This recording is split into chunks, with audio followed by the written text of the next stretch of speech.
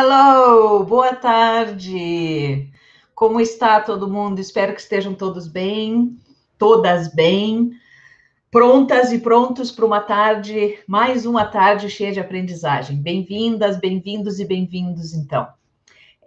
Hoje a nossa tarde será em língua inglesa, né? Como vocês podem ver pelos títulos e os resumos das falas que estão lá no nosso site, né? No dela.ufpr.br. Como eu disse na abertura da segunda-feira passada, a língua de cada tarde, de cada interação, foi escolhida pelas nossas convidadas e pelos nossos convidados. E a gente vai fazer o possível para legendar os vídeos, né, que vão ficar gravados, e para disponibilizar esses vídeos legendados o quanto antes, né, na tentativa de tentar ampliar, né, o acesso para o maior número possível de pessoas.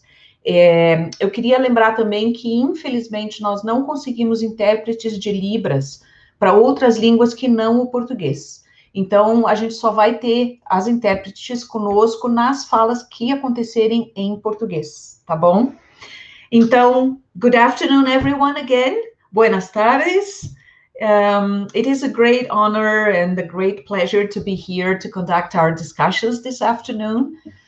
With all of you on YouTube, of course, and with today's guests. So let me start with my audio description. My name is Clarissa. I'm a white woman in my late 50s. I have short, curly, gray hair, medium-sized, sometimes I think it's way too big, but a medium-sized nose and small lips. I'm wearing a black t-shirt with colorful cat patterns. I'm also wearing small glass earrings and glasses with a rectangular dark frame. Behind me, there is a large wooden cupboard to my right and a small chest of drawers to my left with a lamp and some books on it. Above it, there is a small shelf with more books and some small teddy bears, and a black face mask I'm very proud of, where we can read Fora Bolsonaro in white. That's basically it. So, as usual, we will start the afternoon with our guests' introductions, and then our local guest, who today is Miguel, will present his research, and our external guest, Sharon, today will start the debate with him. But of course, the debate will be followed by the questions that come up on our YouTube chat. Then we'll have a short break, followed by our external guests' talk and a debate initiated this time by Miguel, but again, taken up by everyone on the chat as well. So get your keyboards ready. get your questions, your comments, your suggestions ready. Okay, so without further ado, let's move on to today's guests, who I am really thrilled to have with us at DELA. So let me call Sharon to the screen first so you can see her. Hi, Sharon. I have known Sharon for some time already, though I wish our conversations could have happened more often, Sharon.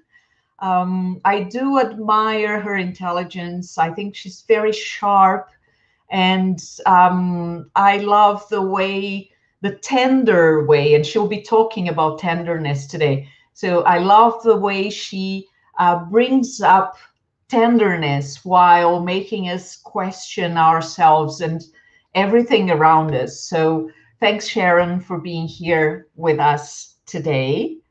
And let me call Miguel now. So this is the main trio for the afternoon. Miguel, oh Miguel, what am I going to say about Miguel? Miguel, I think Miguel is responsible for making one of my dreams to begin to come true, which is a closer contact with Latin America, right, Miguel, our Abya Yala, that Miguel and the Colombian professors and teachers he has introduced to me have kind of opened up a window, perhaps also a door, or perhaps a whole house of rewarding collaborations and learning. So thank you very much for that, Miguel. I'll never get tired of stressing how important these contacts have been to me. And of course, thanks, Miguel, for being here with us today. So what I'm going to do now is I'm going to send them to the backstage again. And we are going to start now showing this special treat for the participants who are watching us online right now, live, which is sharing with you the texts, the videos, the poems, images, songs, whatever the guests felt could represent them for us here at DELA. So let's go now to the material that our two guests of the day sent us for their introduction. So I'll first show you the video sent by Miguel. So here it is. Okay, so there's more where that came from. All you have to do is check on the website, and I think Sharon is also going to mention the website where you can find the whole text. So now that we are simultaneously relaxed and nervous about all the things we should stop doing, let's go on with today's talk. So Miguel, my dear, the screen is yours. Thank you very much, and welcome once again. Thank you, Clarissa, and boa tarde. Good afternoon, everyone. Buenas tardes para todas y todos. Before I start, I would like to share my screen. Could you please confirm if you are looking at the slide number 1, the first slide?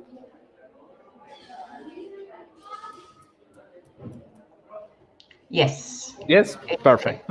Thank you. So let's start. Well, thank you very much for this opportunity to share with you. It's always a pleasure to participate in this. I think this is not like a, very academic event, but I think it's a very fruitful interaction with for and from others.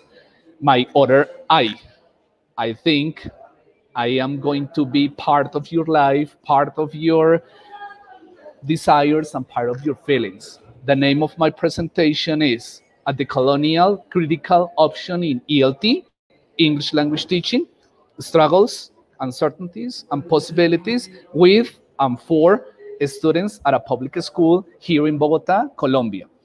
I am Miguel Martinez. I'm an ELT educator. And once again, thank you. Thank you so much for this chance to present our reality, our context, and our uncertainties here in my country. So let's start. Can you hear me perfectly? Could you please confirm? Yes, perfect. Yes? All right, thank you. Okay, well, this is not a very straight agenda. Of course, this is not so a structural one, but I would like to tell you something about myself, a short introduction. I would like to say something from a very starting point, also some perspectives, a reflection, a theory to analyze. Perhaps it could be very important in the presentation, some local assumptions, and finally, I would like to get a group discussion, here together. The idea in this presentation is to, well, let's try to create a great atmosphere after this beautiful Sharon's presentation, and very relaxed, by the way. I think this is a good chance to interact, here with the people, with the participants, of course, to learn together, and finally to have like some conclusions or some reflections, okay? La idea al principio era brindar la charla en español, pero bueno, está in English. In English, I think it's not a problem. English is my first language, but my native one is an indigenous language. Probably in the future, I will get, a talk in an indigenous native language. Okay, so let's start.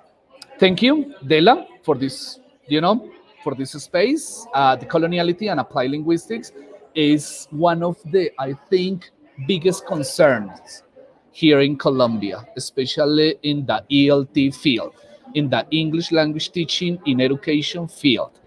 And something that I forget to tell you at the very beginning, excuse me if you listen to people at my background, with the sound, because I'm gonna be so honest. I'm in class right now with my students, okay? Here, they are working, they are learning together. They are doing a group work activity, and they are finishing the class, the lesson in 10 minutes. I think it can be interrupt the presentation, but as I said at the, at the beginning of the presentation with my colleagues, this is the real context. And well, let's do it, okay?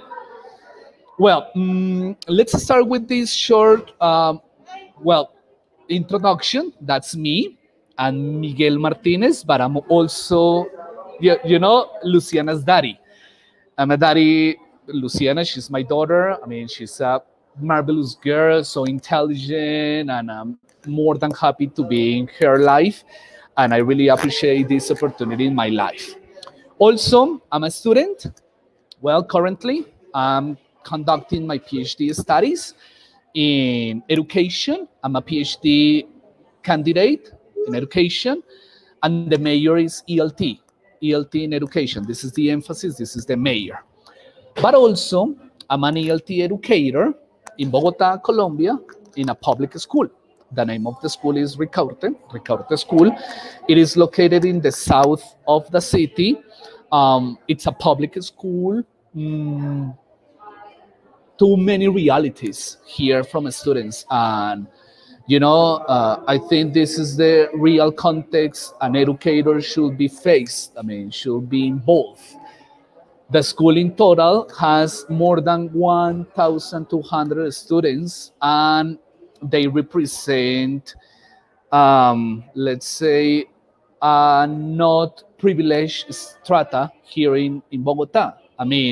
Here in Bogota, we have different strata from 1 to 6, and most of my students from most of my community are in the first, lower, let's say lower, not privileged stands. They are from 1 and 2 strata. It means they have really hard conditions, especially in terms of the poverty, let's say, the security, in terms of they are going to be stolen maybe tomorrow, maybe this afternoon, because the violence in this specific place is so hard, and also because of their families represent what we need to learn from, and what we need to be involved. Well, this is the school where I am you know, doing the presentation right now. And well, let's start the presentation. Well, the name of this talk is Decoloniality and Criticality, especially in the ELT field. But first of all, I would like to do an exercise about the ABC of decoloniality and criticality. And I would like to share your ideas in a Padlet.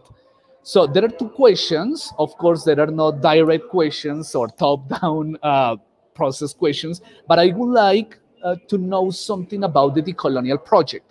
What do you know about the decolonial project? And also some ideas about criticality or the critical stance, well, not just in education, in general.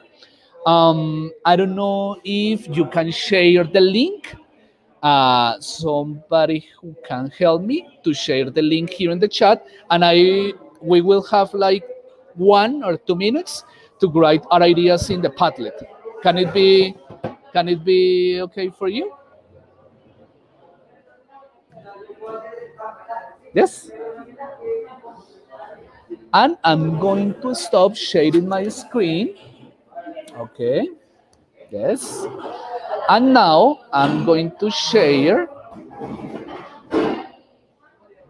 the Padlet with the information that you have. Okay. Just in some seconds, I'm going to share the Padlet with you.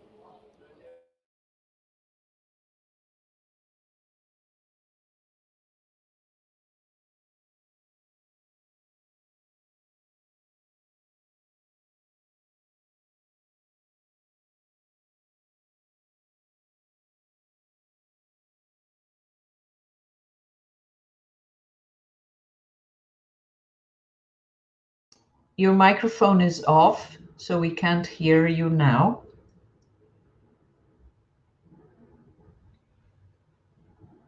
Would you like me to share the? Yes. Oh, there it is. Okay. Yes. Yeah, I'm sharing the Padlet with the 2 questions, the decolonial project and about criticality. And here we have the panel of the ideas in the panel about these 2, let's say, yeah, these 2 stands, these two aspects. People are writing. Yes. People are participating. Yes.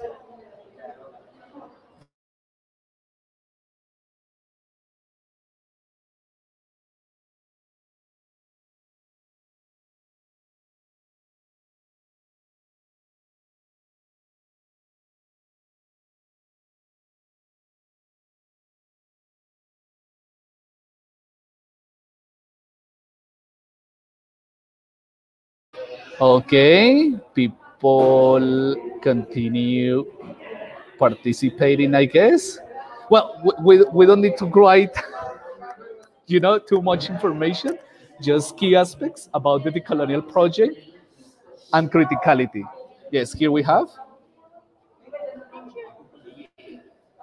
Yes, guys, you can go out. Thank you.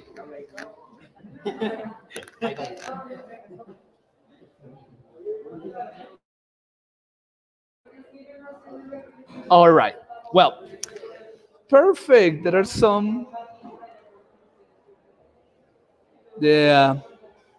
Both envisioning other ways of being, knowing, making meaning, being in touch, and bringing to the educational context. Yeah. It is about questions, isn't it? Yeah, I deeply agree about that. Identifying, interrogating, and interrupting the colonial project. I really enjoy reading this post. Thank you, guys. Bye-bye. I'm sorry, my students are leaving. Okay. Thinking otherwise. Bye-bye, guys. Thank you. Bye. All right, perfect. I would like to ask you something. I mean, here for the organizers in this talk to take like a, I don't know, like a picture, to take a photo of these comments. However, I have the information here in the Padlet. But if we can see here, there are so many opinions, many, well, let's say, personal, political, and socio-political opinions about decoloniality and criticality. And this is what I would like to do in this presentation, to reflect upon our socio-political, let's say, impact, in this case, in education, all right? And there are too many terrific ideas, okay? Of course, also in Spanish, ver el mundo por otros ojos. Ese otro yo, ¿no? Ese, you know, my other myself, okay? My another I, my another myself, all right? Great. I will stop sharing, well, the Padlet, and let me move with another part of the presentation, which is basically about the summarizing of these ideas, okay? Thank you for your participation, for your comments. I really appreciate, and of course, I'm learning too much from this, you know, perspective, from this project, and also from the stands, and also the opinions you are writing here. Now, I continue the presentation.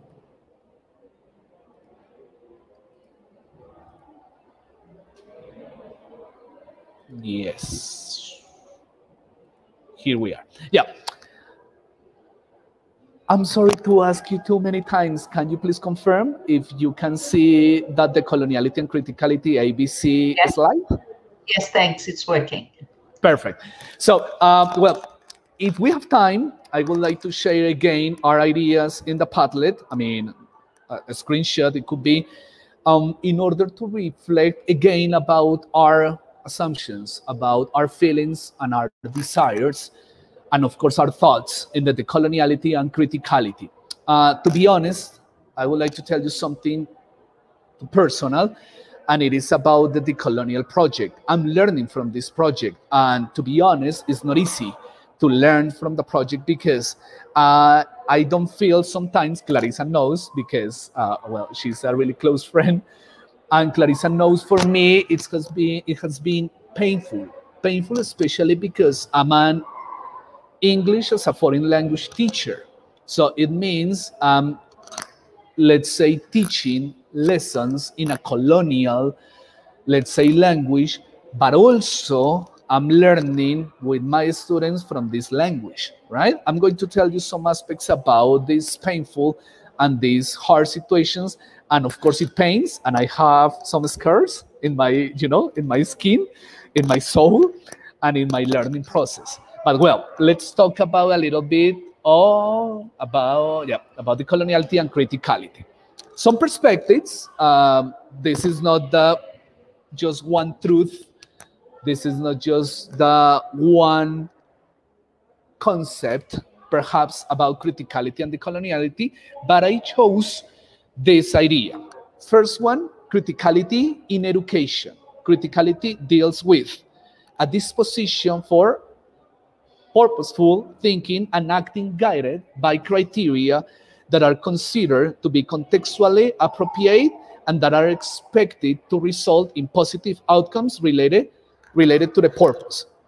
Of course, the criticality deals with aspects such as social transformations, inequalities, power issues, among other aspects. But this is just in terms of education about criticality.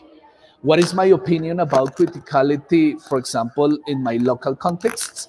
Well, I think we, as ELT educators, or as educators, we should keep in mind those outcomes, those contexts, if you allow me to use it in plural, right? And of course, the results of these, you know, outcomes.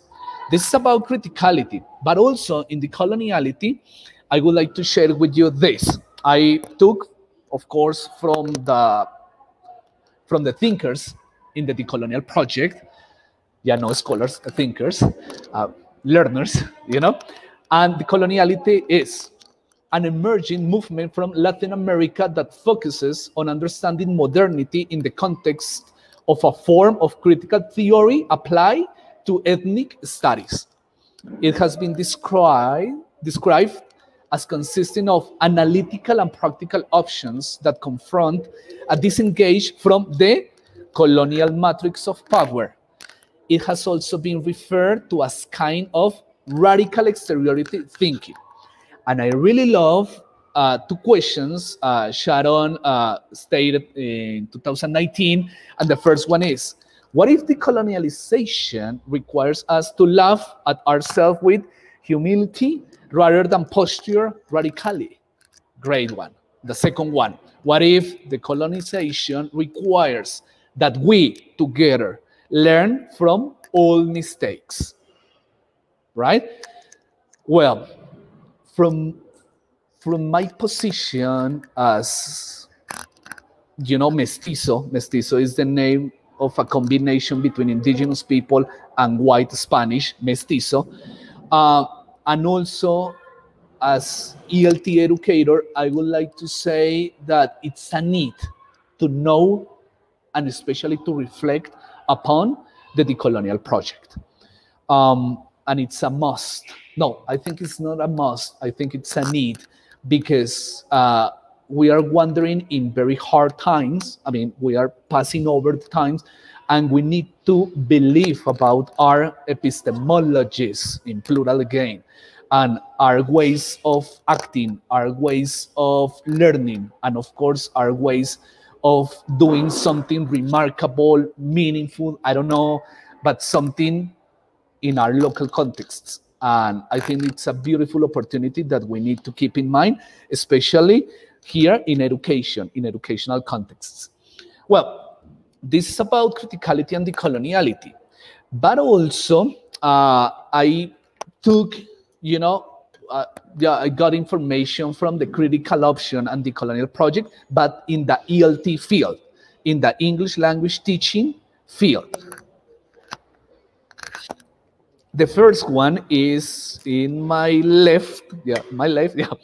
The first one is from my teacher, Harold Castañeda, and he says, if an English language teacher doesn't pronounce the language like a native speaker, a covert assumption of the colonial device whiteness realized in forms of racism, then this teacher doesn't comply with the fallacy of the native speaker. Example, English language teachers should be native like pronunciation. Of course it happens. Well, here in my school, here in the school where I work, I realize students pay special attention on the pronunciation of the English teacher. Let's say English language teacher, English teacher. And well, there are some ways of racism when the teacher, when the educator is not speaking properly. When I am talking properly, it's like, what is the proper English spoken, right?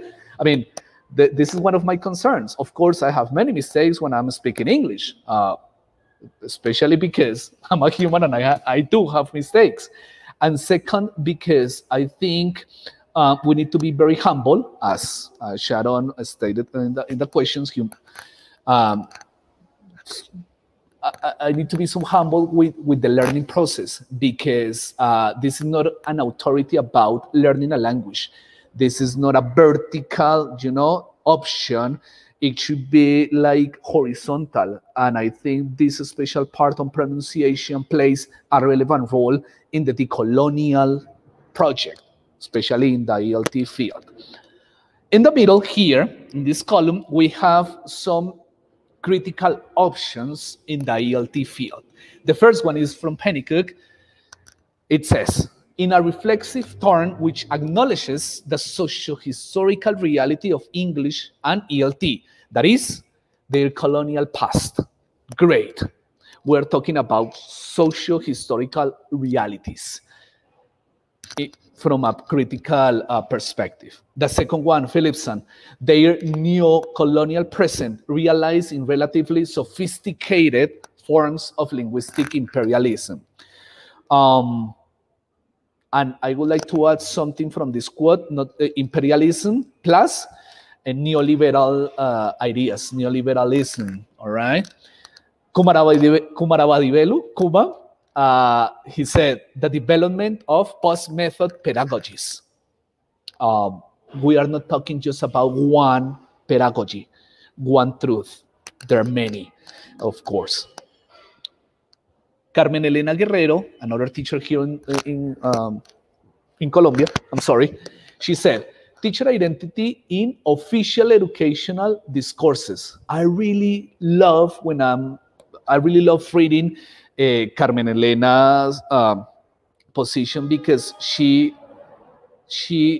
states the importance of official education policies in the ELT. And we should criticize those policies. And of course, we should keep in mind some ideas related to, identities of teachers. Inclusivity, McCluder, ELT and neoliberalism, I already mentioned, and critical teacher education. And here, another person, well, all this information was taken from Vanegas Darío, a teacher here in Colombia. And finally, I would like to mention something really important in this research. Just clarification here. I'm running out this, this project is running. I mean, it is starting. And if you notice, I haven't posted like the lit review or the objectives of the project. Why? Because this is the first stage of the project, which is, my concerns, some possibilities, and I think we need to keep in mind there is something here to analyze, to reflect upon, and of course to learn. But if you notice, the project, more than a project, more than a research, very like academic research, there are like some assumptions, some wonders that I have here from a critical option and the decolonial project. Finally, in Brazil, Rodriguez Albuquerque and Miller, indigenous teachers can be empowered as the primary decision makers in the development of the ELT curricula and instructions in their roles as experts on local knowledge and practices in their indigenous contexts. And thus, the possibility that subaltern indigenous learners of English can be heard becomes more tangible. I have six indigenous students here in the school, and I will tell you something about these students. And with this, I start talking about the local realities while teaching EFL. Let me start with this: linguistic racism, poverty, and violence. But before starting with these two, overviews of the local realities, I told you something about my indigenous students and some experiences that I have been facing on is the importance of English for them. And 2 weeks ago, one of the students asked me, Miguel, I need to know why, of course in Spanish, in a, let's say, bad Spanish, because his native language is Wayuu. Wayuu is a language from here in the coast, in Guajira, right? And he told me in Spanish, why, por qué él debe aprender inglés? ¿Cuál es la necesidad? What is the need of learning, English? He doesn't understand. And it's totally valid. And I really appreciate this question. And eventually I was scared of replying something because I'm not in his position. I have never been in an indigenous community with his cosmovision, with his way of, understanding ideas and assuming some knowledges, in plural. And I was like scared and I was on panic. And I said, what? I replied with another question. I'm sorry, but I did it. And I asked him, well, why do you think? And he said, oh, because everybody speaks this language and everybody understands. And I was like, oh my God, yeah, that's true, all right? But he learns English not just as a power issue, because English is here, Wayuu language is here, Spanish in the middle. No, as a possibility. And I really appreciate that because it is the local experience. It's my local reality. It's the reality in a public school, and especially with indigenous students. This is to, to connect the idea of the last quote from indigenous teachers. They should be seen as experts, in the language, and they should be like, positioned as as an authority in the language, because I think they can offer us too many good aspects, not just in education, but in the ELT field. Well, talking about these two aspects very briefly, I would like to tell you something about linguistic racism and poverty and violence. My students, teachers, the community, my community, I am facing linguistic racism, poverty, violence, but especially in these aspects. There are some difficulties, struggles, and of course, challenges of the real world. There is an elitism perpetuated in the ELT field, okay? I also realized some of my friends, other ELT teachers, English language teachers, EFL teachers, they feel like superior when they are teaching lessons in English, just because they speak, just because they can talk in a different language, not a Waju language, not a native, not a indigenous language. No, English, right? And I can feel this situation, and I was wondering, and now I am working on that, and I am learning from this, because there is an elitism perpetuated in our field, in the English language teaching. And this is something that I would like to keep in mind in the future, to bear in mind, because I think there is too much to analyze and to co-construct. The second one is this, about language proficiency inequalities and connectivity with the government. I think it's a very particular situation in Colombia, but very similar with the Brazilian people, with my friends, with you there. I don't know if it is just here in Colombia. I think it's not, because I have been in many events in Brazil, and I have many friends there, and I think we have the same challenges and struggles, especially with language proficiency inequalities. What does that mean? Here in the school, in Colombia, in the ELT field, you are going to be, let's say, you are going to be located in a specific level. If you are C1, if you are B2, if you are B1, and people pay special attention on the level.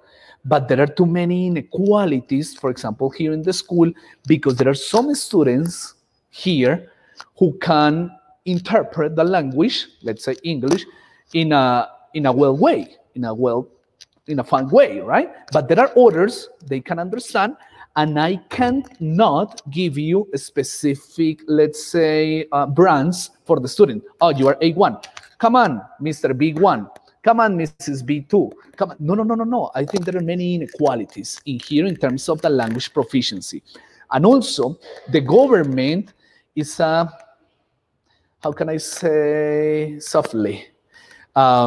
It's a pain in the process, because the government doesn't give us support, especially of the connectivity. Right now, with the pandemic, with the COVID, with all these requirements, and we don't have here special, possibilities to teach a class. We don't have even a TV, just a board and chairs. And I think this is the reality. I mean, this is the reality we are facing right now. And I'm not crying, of course, but well, if we want a working group, everybody should work in a very socio-political position. I think we need to claim about, our voices should be heard. And what are our voices? The teachers' voices. And this part about the government is something really bad, especially here in the country. Lack of socio-political awareness, and also knowledge base of local ELT educators, okay? Many ELT educators have great ideas to do something incredible, But here, we don't pay attention in the local community, from the local community. We pay attention more from north, from the west, and I don't understand why, but I think we are in the, not the correct way. I think this is not the correct way, but we are in the way, we are in the path for reflecting upon about our epistemologies, our knowledge bases, right? Well, to finish the presentation, because Clarissa, could you do me a favor? Can you please tell me how much time do I have for finishing? 5 minutes? Okay. You have 10 minutes. Okay, perfect. Yeah, perfect. Because I am starting the presentation. No, I'm kidding. I mean, I'm almost finishing. It's a 30 minutes altogether, so you started a little bit earlier. So you still have some 10 to 15 minutes. Thank you. But I really need this alert because I start talking and sometimes I am talking about other things and other aspects and, well, for the correct path, for the correct structural way. No, not the structural, but look, this slide is related to some options and possibilities from my local. Sorry, I can't count properly. In fact, you have 5 minutes at the most. Perfect. Sorry. My it's bad. Okay. It's okay. No worries. So from my local reflection, when I'm talking is the community, from my local's community reflection, I would like to, well, mention these options and possibilities. The number one is that learning a language, French, Italian, Japanese, should be a possibility, not a power issue. From a very critical stand, from a very critical view, I think English, for example, in that case, English as a foreign language should be learned as a possibility. And my students, the learners, are doing that.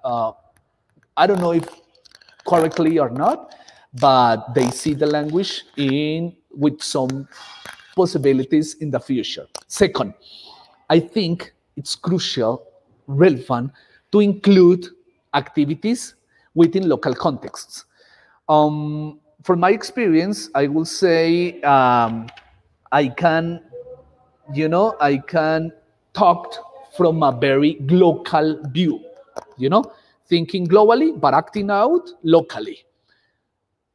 There are too many stories here in my country, here in Bogota, for example. Why don't we give a lesson of past events, but talking about Monserrate, which is a very wonderful hill here in Bogota, instead of talking about, Estatua de la Libertad in US.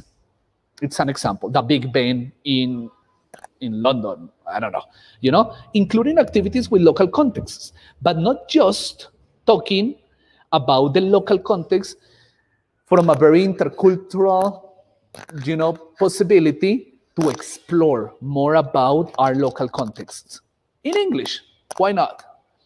Third one, pay special attention to students' likes and dislikes. That's incredible. Okay, I can repeat the activities from myself when I was learning English. I remember I've heard Hotel California, the song, but this is my like. This is what I like, not the students' one, right? So I think in a decolonial possibility, we need to learn with the students and from the students. And we need to be, once again, very humble when we are giving lessons, because we can learn a lot from them. And of course, this is a horizontal, let's say, situation when we are, giving lessons here in the class. And finally, the last but not the least, we, the ELT educators, we have our own way to carry out classes. There is a perpetuated structure in the ELT field that we prepare the classes with a presentation, practice, and production. English teachers who are here, they know that. We have a presentation at the very beginning, which is a warm-up. The warm-up is created by author, so we need to follow for a wonderful class, for a very meaningful activity. Then we have transitions. Transitions were made or were designed by this, northwest author. And yeah, how about our our own way to carry out the classes, to give the lessons. So I don't know if it is a scramble, if it is a mess, but we have to keep in mind our epistemologies in the ELT field. We follow the structure. I think we are, and I'm including in this bus, in the, very structural bus, I have been following the structure of the ELT lessons. But how about our own way to carry out the classes, or the horizontality in the EFL classes? And finally, because I have 2 minutes, yes, I have some reflections, of course, some questions. This presentation, if you notice, is, like rounded from many questions. And the first one is, are the common or traditional methods helping us, the ELT educators, during teaching classes? How could we bring out our classes from a decolonial project? I think it's hard. And of course, I start thinking about my first, let's say, comment in this presentation. It says, like, it's very difficult for me to think in a decolonial project from a decolonial view, because I'm an English teacher. Some people think I'm white. I'm a privileged person here. I don't, but I think I am working with the community, from the community, of the community, and there are some wonders and also some challenges that I guess perhaps I should keep in mind, right? Because I feel better and I feel more comfortable when I am thinking about the others' needs, my needs, which are the other ones. 3 questions that I would like to finish the presentation. Number 1, quinoa. Well, this is a nickname. Este no es el nombre real. Quinoa. Él dijo, ¿por qué debo hablar inglés? ¿Para qué me va a servir? Quinoa, it's a Wayuu student. Wayuu, indigenous population here in Colombia. ¿Por qué debo hablar inglés? Why do I need to learn English or speak English? All the class, the whole class, 8th graders. Es más simple y agradable, excuse me, aquí a mistake in Spanish. Es más simple y agradable cuando nos cuenta una historia en español. Usted, Miguel, it's easier and, better when you are telling us a story in Spanish instead of English. Look. And the last one, this is from a teacher, a colleague. Of course, this is not his real name. No me siento bien cuando hablo en inglés. Las personas no entienden lo que quiero decir. Oh my God, I don't feel well when I'm speaking English because the people don't understand what I say. To keep in mind, these, let's say, wonders. And, well, thank you very much. The first one is in Wayuu language, Anayakuga. Obrigado, gracias, and thank you. It was a presentation about the decolonial and critical option in ELT education. Me pasé 2 minutos, Clarissa, I'm sorry. Don't worry, Miguel, don't worry. Thank you very much, Miguel, for this. It's, it always strikes me the resemblance, the similarities between our realities. I think we have a lot in common. People have been talking here on the chat of how, meaningful this all is to us and how it resonates with our own contexts and our own experiences in teaching. So thank you very much for that.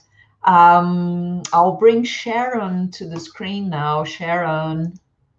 Hi. Hello. Hello. Yeah. Okay. So Sharon, it's up to you to start the conversation with Miguel. And then, as soon as you've asked 1 or 2 questions, then we can bring Daniele here with the questions from the web chat as well. So thanks a lot, Sharon. Gracias. Thank you so much, Miguel, for this talk. I always learn I'm not a linguist or a language teacher, so I always learn so much about this context that's quite different from mine. But one of the things that really resonated was, in my context, we have many international students coming to Canada. And in many cases, they have actually arrived with the promise of the Canadian dream in their hearts. And then I get them, especially in my class, about critical and decolonial perspectives on internationalization. And they have this crisis moment where they start to see the colonial power relations that have structured even their arrival in Canada, as well as the experiences they actually have when they're here. And even last week in a discussion, I had a student from Mexico who had this sort of existential crisis of, okay, we are saying that this the importation of Western education around the world, as well as the arrival of students here, is part of this colonial pattern. But can I really say to my family or my friends in Mexico that they shouldn't be wanting this because it's a colonial desire? Is it right for me to do that? Is it wrong for them to want it? And so it really resonated with so many of the questions about students asking, why English? Is this worth our while? What are we doing? This is clearly part of a colonial project. And so I'm wondering, in your case, how you navigate this. And I'll just share a little bit about what I do and then pass it to you. And then I'll pass also to the rest of the questions, because I want especially the linguists to be able to ask you, and the English teachers and other language teachers. But one of the things I do is try and think about it as, this is a colonial game that has been set up by the white West. And I think of it partly as my role as a teacher to invite students to consider the socio-historical conditions that have brought us to this place where learning English or coming to study in Canada feels like the only or the best option, especially to have some sense of security and not being constantly worried about, how are you going to find money to eat. So it's letting them think through how the game is set up, how the game is rigged, but also saying, here are the rules. And it's probably never going to work exactly in your favor if you're already, many steps behind the starting line in the colonial power relations. But it's up to you to decide. Do you want to play the game? Do you want to refuse the game? Do you want to try and subvert the game, which is what many of us here probably are trying to do, sort of playing it, but also trying to play it against itself, knowing that it's always going to be playing us more than we can sort of subvert it. And I think that's my role as a teacher. And then the students decide and their families decide what they want to do with sort of this contextual information of how to move forward, while also knowing that the game is set up in a system that's totally unsustainable, that there's no way we can have this global middle class without using more than the Earth's resources, right? So trying to provide all of that context and invite them to dig deep and then say, and what you do with this is up to you, and what your sense of responsibility is, what your sense of what you can do in your context.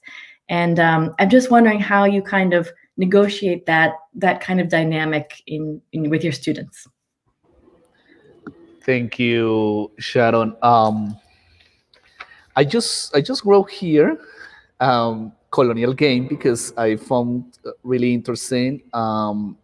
And this colonial game, has many options, many possibilities. And I think one of the purposes in my teacher's position deals with bringing possibilities to students. But what kind of possibilities? Because they have some desires, they have some wishes, and I can't tell students, no, you are not going to do that. You are not going to find out this. You are not going to travel. You are not, yeah. Perhaps they will never travel. Perhaps, and there's a huge possibility of this. But look, Sharon, I think the language is a vehicle to give them options. First of all, to realize that it's important for them somewhere, somehow, because probably they are going to talk to, I don't know, an American person, a British person, and here you have the option in this colonial game. Okay, first of all, you are not going to be on panic when a person is talking to you. This is the first joke. Well, I think it's a joke because for them it's a laughing time. When I am talking in English, some of them are smiling, you know, like laughing, like why? But this is not because it's funny. It's because they are nervous. This is something related to emotions. Second one, Sharon, I really appreciate that you come up the idea with negotiations, but not just with the students. Myself, I mean, in my teachers, in my position as an educator, you know, I'm changing a lot, and my subjectivity is in constant, you know, movement. And sometimes I feel they need to know English because they need to be part of this game, and because if their families desires, not them. But to be honest, I think students should be seen as a project. They are seen as a reality, I mean, right now. And I think it's also a problem in education. Education sees, you know, looks at the students as a project, you know, the students as a huge project system in the future. But they are acting out now, and they can offer us many different things. And I deeply agree, education in general is not the solution. What kind of education is the solution? Because here in my country, 2 blocks from here, there are gangsters or robbers here who have a special education system. So is the education the result, the main objective? I think it's not. I think the problem is what kind of education. So now in the English language teaching, is the English the solution? What kind of English or Englishes? You know, in Ofelia Garcia's words, right? So to sum up, this colonial game has many options, and these options should be like stated and should be given to them, all the options. And that's another problem, especially here. I don't give them all the options, just some of them. And I think our job, our objective, is to bring a repertoire, you know, too many options, especially for learning a foreign language. Thank you, Sharon. I hope it could be not solved, but reflected the question. Yeah, we could talk about this forever. So let's have another DELA in 6 months to discuss this more specifically, because it's really very, very complex. I think the whole situation, lots of dimensions into it. But then let's see what people have been talking about and focusing on the web chat. Daniele, can I bring you to the screen? Can you come? You can come on your own. Be brave. Yay. Hi. Yes, I'm already here. Hi, everybody. Good afternoon. It's a pleasure to be here again, learning a lot from our speakers and also from the conversation we have in our chat. It's really exciting to see how people react to our talk. So first of all, Miguel, the question is for you. Juliane Silva, she's saying, where do you think that the colonial project meet the critical project thought in the English language teaching field? All right, like the connection, if I understand the question, between the decolonial project with the critical view.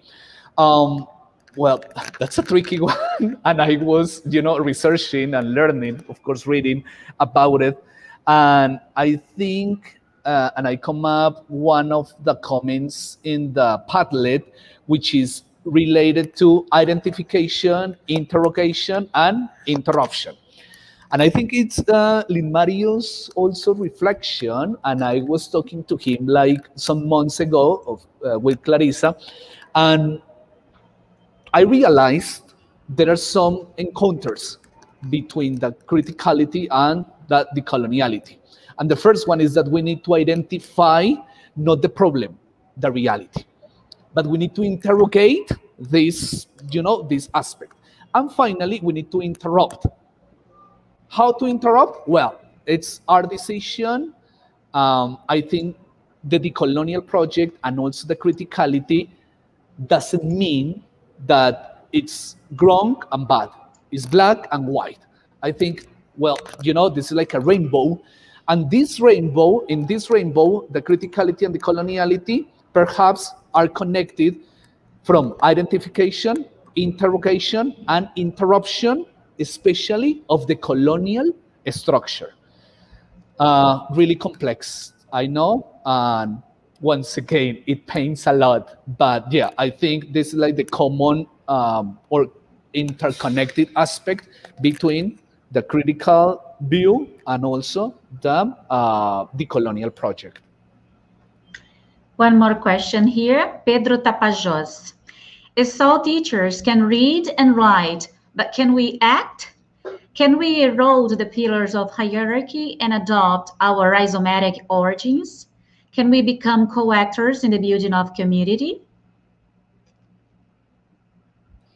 I'm reading the question because it's also so challenging. I guess this question goes for both of you, right? So yes, how do we act facing all this violence and all these problems that we're facing? What do we do? Yes, good, I think. Can I start? Just to say something very briefly, and it deals with the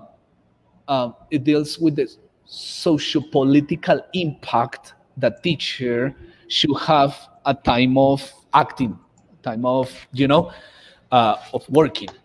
I think we can become co-actors in the building of the community, but when we are offering the community welfare, when we are offering something, I think at this specific part, we are political actors, and we are in the political movement, because we are here for helping people, and this is so, yeah, romantic. This is a romantic story, you know.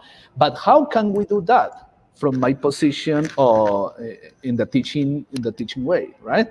So, to sum up, co-actors, but in a very socio-political position, just to analyze and to reflect upon this really challenging question.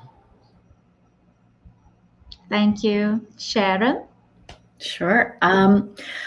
Well, I think one initial response, and this is certainly not a deflection of the question of how do we act, but I definitely find in my context, at least, once people start to actually wrestle with the scope and scale and depth of the problems we face, there's often this rush to act. And we don't spend the time and the space to actually sit with what Miguel said, the reality of how effed up we really are and how the planet is suffering from our actions, unevenly so in terms of humanity. And because we're scared of feeling that sense of disillusionment or lack of hope, or the fear that this won't continue as promised, all of these things become almost overwhelming for us to hold. So part of what I try to do also in my pedagogy is ask how we can build the capacity to actually sit with this without wanting to run away. And sometimes the desire to act is because we can't sit with the full extent of the problem and our complicity in the problem. But that being said, that can also become an excuse to continue with business as usual, right? So it can't become this, I'm just going to look at my belly button and think about my complicity either. So in that sense, in terms of action, I think we can think of different scales. We do need to think short, medium, and long term about what is possible. And sometimes when I have students who are feeling immobilized by the enormity of the problems we face, I say, you know, in every context you find yourself in, you can ask one simple question. What is the next most responsible small thing I can do? And you're not going to solve 500 years of colonialism that way, but you're going to do your tiny part as best as you can in that context at that time. And then you might make a mistake. Then the responsibility is to learn from this mistake. And then you ask again, okay, having done that, what is the next most responsible small thing I can do now? And this is a question that we can sit with and sort of adapt to our different contexts. And the answer is going to be different for me or Miguel or anyone else, right? So that's my response. Thank you. Miguel, another question here. Camila says, I loved your reflections with this experience. She's talking about your presentation. What do you think are some ways to embrace different goals and investments in English and not silence the students in a diverse classroom? Well, thank you, Camila. Nice. Hello to you there. Yes, Camila. What is the purpose of the class? I always wonder when I am starting, giving my lessons, and I prepare the class. I don't plan. I prepare. Planning different preparing because I think I'm ready. I have my plan, but I prepare some things. But yeah, I think this is the like the highest point out of my preparation when I am, dealing with the objectives of the class, and also to pay attention on the students who don't like the subject, especially. I mean, I think that's amazing, and it really catches my attention a lot because they don't like because it's English.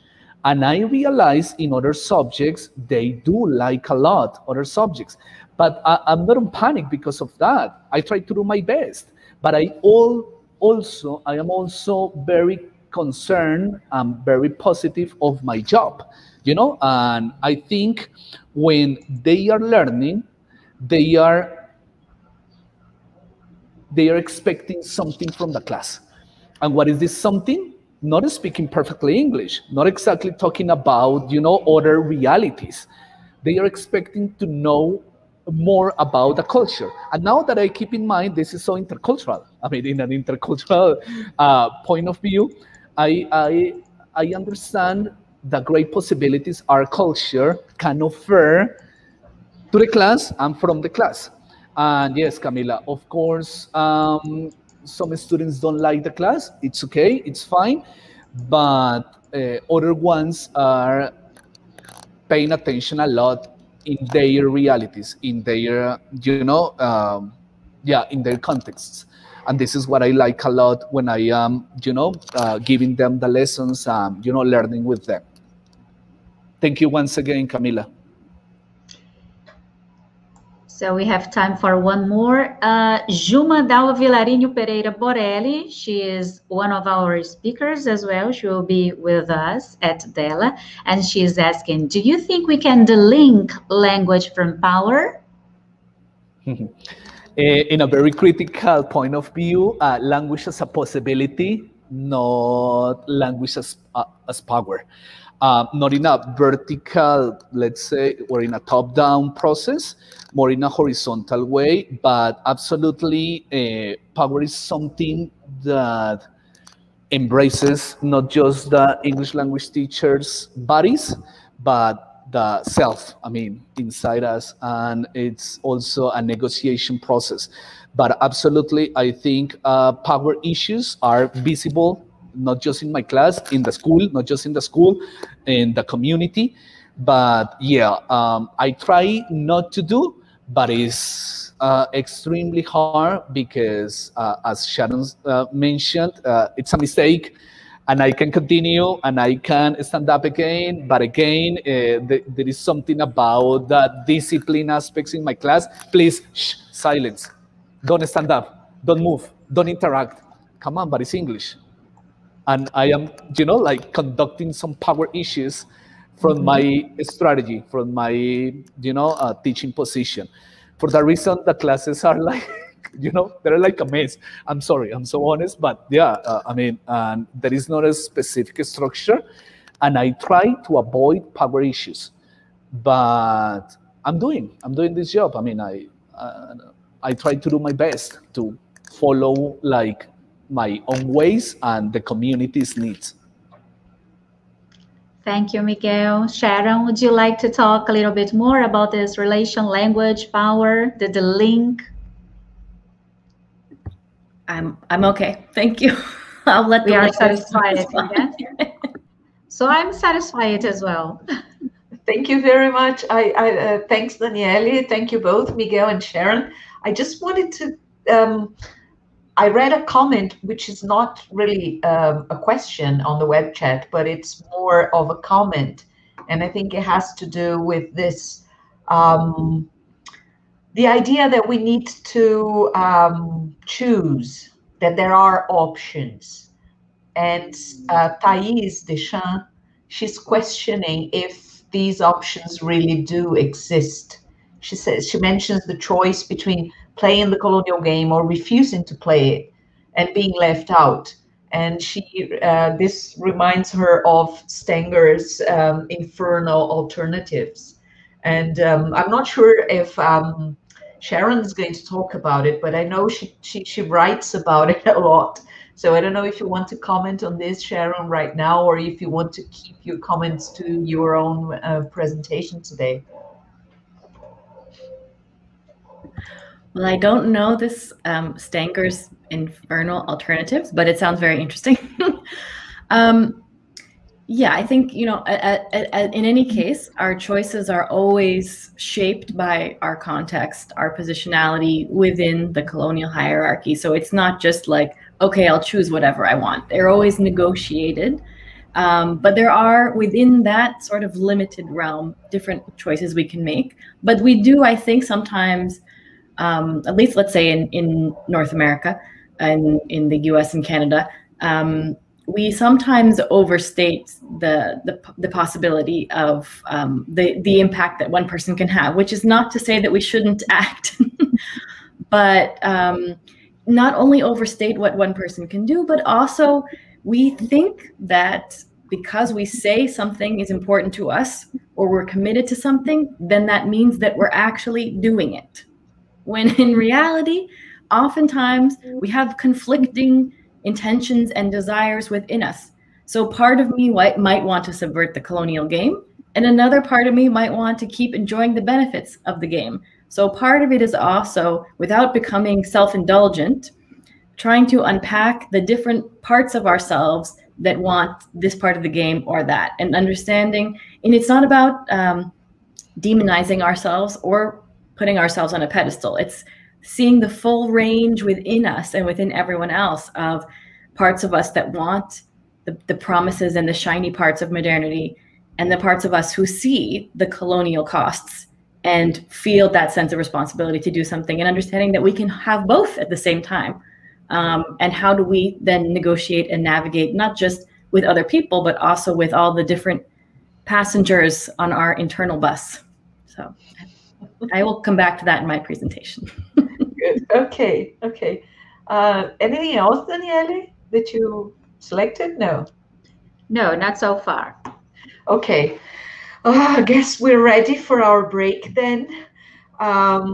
You know, I call it a strategical break for biological reasons. So feel free to, you know, just disconnect for about 10 minutes, and we're coming back after these 10 minutes with Sharon talking a little bit more to us about these non-choices that we might not have. All right. Oh my God. So thank you very much. Thank you, Miguel, for your beautiful presentation. And thanks, Sharon, for your interaction on this bit of our show today. So thank you very much. See you soon in 10 minutes time. Okay. Thanks, everybody. See you in 10. Thank you. Yes. Let me just get our break slide here.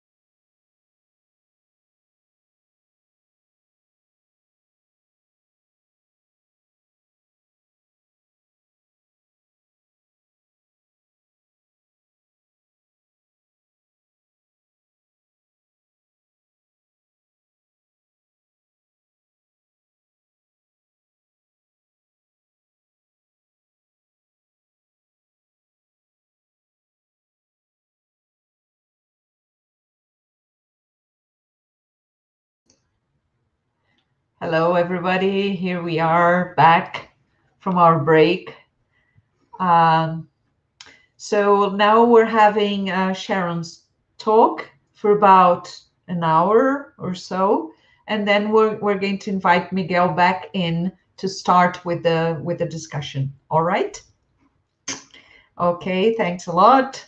So yeah, Sharon, can I help you with anything?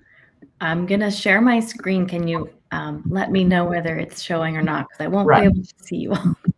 Yeah, that's the problem. Okay, I'll just need to make it big. How about that? Yes. Great. That's working perfectly. Thank you. And thank you once again for sharing your talk with us, Sharon. Thank you, Clarissa. So welcome back, everyone. I'm very happy to be here. I am Sharon Stein, and I'm going to be speaking today about not only my own work, but work that I do with my research arts collective, Gesturing Towards Decolonial Futures. I think it's probably impossible to do decolonial work alone. And so I have an amazing group of people that I work with from all over the world that I'll talk a little bit about that really informs how I approach this work. Before I get to that, I will just situate myself a bit. I work at the University of British Columbia, which is in what is now known as Vancouver, Canada. This is also the traditional ancestral territory of the Musqueam Indigenous people. And their request is that we begin events that happen here with an acknowledgement that this is not only their traditional ancestral territory, but still their territory, despite the ongoing colonial occupation here. And I do think it's important, always for me to recall as I start these events that there are these colonial conditions, historical and ongoing, that allow us to be here, not only in our different physical spaces, but also even connecting technologically in terms of the minerals that go into making the computers that we're speaking to each other across in conditions that we know are generally not very ethical. So with all that in mind, I'm here and I'm from the US originally, but I've been living in Canada for a while and keep finding myself in these conferences about linguistics, although in Brazil, although I'm not a linguist or a language teacher. I'm not Brazilian. I don't speak Portuguese, although I'm getting better at understanding it. So my explanation when people ask, why am I here, is that I'm Lynn Mario's academic granddaughter. So that's the best introduction I can think of.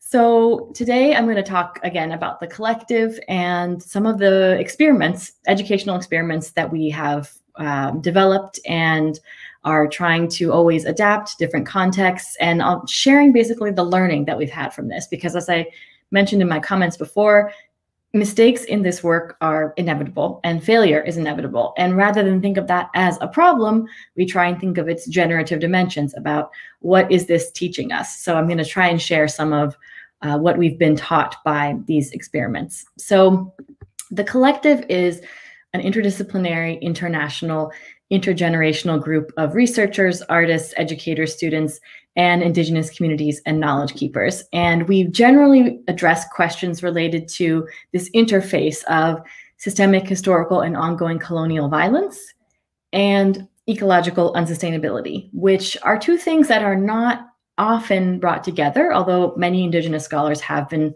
saying this for a long time. For global Northerners and settlers on Indigenous land like myself, this is sort of new to be thinking about how these things interrelate.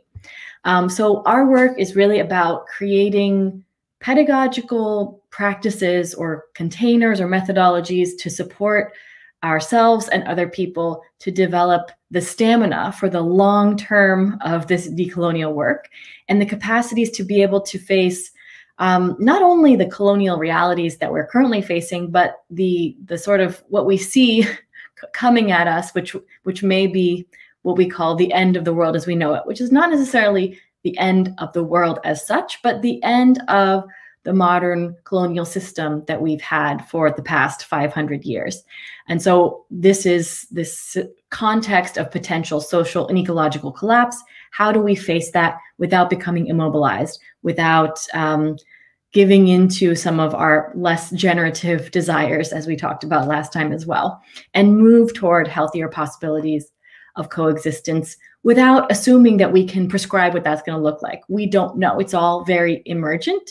And when we try to fix an end at the beginning, we usually short circuit possibilities that are potentially viable but unimaginable from where we currently stand in this colonial context. And the reason I say that these are contextually relevant pedagogical containers is because we are not proposing any kind of universal. There is this pattern that tends to happen in even critical and decolonial work, where in order to contest one hegemony, one proposes a new hegemony, or to contest a universal, we propose a new universal, and we're trying to avoid that pothole. And so it's very important to contextualize what I'm going to present, which is that mostly these materials are developed for those in what we call low intensity struggles. So simplistically speaking, people in the global north, but also understanding that there is the south of the north and also the north of the global south. And so we're speaking to people who may have some struggles, but they're not facing constantly the threat to their life and livelihoods. Now, we do a lot of our work with people in high intensity struggles, but a lot of it, what we do is translating the shared knowledge creation we make in those collaborations with people in low intensity struggles. So keep that in mind as we go through this process, and perhaps situate yourselves in terms of where you think you might be, and engage the materials with that in mind. So the work is, of course, inspired by post-colonial, decolonial, abolitionist, and indigenous studies scholarship, but also, as I said, very much by our work with indigenous communities here in Canada, in Brazil, as well as Peru and Mexico. And our intention, although we sometimes fail, is to avoid the traps of extracting knowledge from those communities or romanticizing those communities. What we really try to do is work toward a relational rigor that is grounded in trust, respect, reciprocity, consent, and accountability. Of course, that is easier said than done, and many of the materials that I'm going to present today are developed in the wake of our failure to do this work in an ethical way. Another piece is that sometimes, and at least here in Canada, I'll say, we narrowly think of decolonization as something that happens intellectually. And what we try to do, especially in our work, is bring together intellectual questions, yes, but also the affective piece that we also touched on in our conversation just now about our desires and about the responses that might be unconscious that come to the surface. So we might intellectually agree with something, but something in our body says, no, I'm not going to do that because I don't want to give this comfort up, for instance. And then, of course, the relational dimensions, as I mentioned, as well as considering the political and ecological and economic dimensions of all this, which is not necessarily the focus of our pedagogy, but certainly informs the critique that we are then responding to.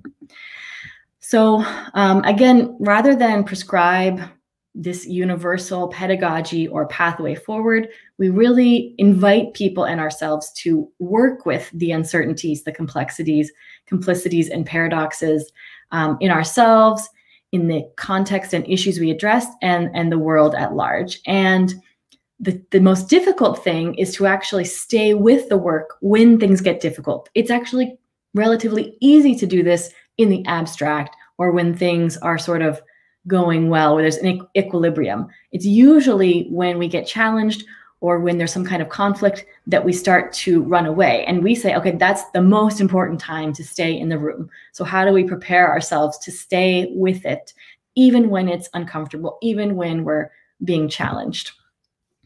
The other thing we say is trying to avoid the response to the pathologization and deficit theorization of marginalized communities is sometimes to romanticize or idealize. And we kind of see that this is not very sustainable, because usually then the solidarity is contingent upon the marginalized communities living up to this impossible standard. And so once some crack shows and some inter-community conflict or heterogeneity or some non-generative behavior happens, then the solidarity is pulled away. So we say everyone has within us this full range of the good, the bad, the ugly, the broken, and that includes both dominant and marginalized communities. And that can't be an excuse not to address the systemic issue. So the call for everyone to address this work with sobriety, discernment, maturity, and responsibility is for everybody. But of course, our responsibilities are not evenly distributed for the harms that we're trying to address. And then again, I don't know, I've said this now a couple times, but we're not trying to prescribe any universal model. What makes sense here in my context is probably not going to make sense for you in your context, but we want to see how we can share our learnings from these imperfect examples or experiments.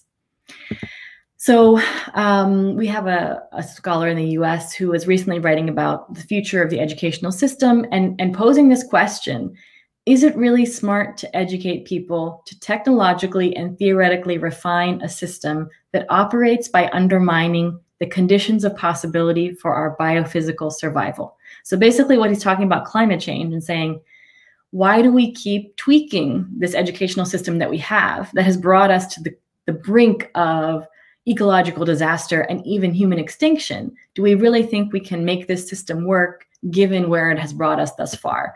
And so we really find that many of the solutions that are proposed to our social and ecological problems today are coming from within the same paradigm that created those problems in the first place. That's part of the reason why we don't want to prescribe a new alternative from where we stand, because we know we're going to have many elements of our current situation there.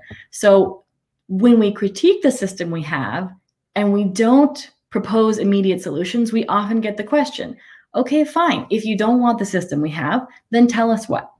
And so the challenge and our response to this challenge as a collective is somewhat counterintuitive. It says, rather than jumping to these solutions or proposing alternatives to the system, we need to first ask, how did we get here? Where are we headed? What lessons have we not yet learned that we keep making the same mistake over and over again? And what would we need to unlearn? And what desires would we need to interrupt in order to actually imagine education differently? So before we can do the imagining, we have to clear some space of that colonial clutter that we've all internalized. So we say, instead of knowing the destination of decolonization or education otherwise in advance, what we need to do is walk this tightrope. And instead of having the destination, we have a compass of sobriety, maturity, discernment, and responsibility.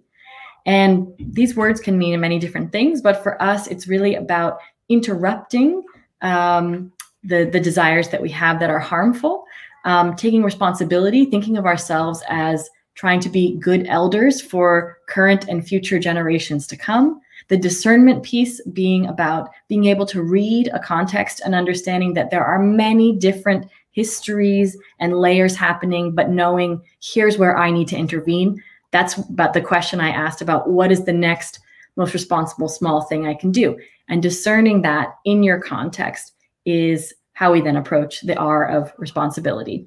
So it's a tightrope to try and avoid these two patterns that we tend to find in this work of educational and global and social change. Because on the one side, we have people desperately searching for hope.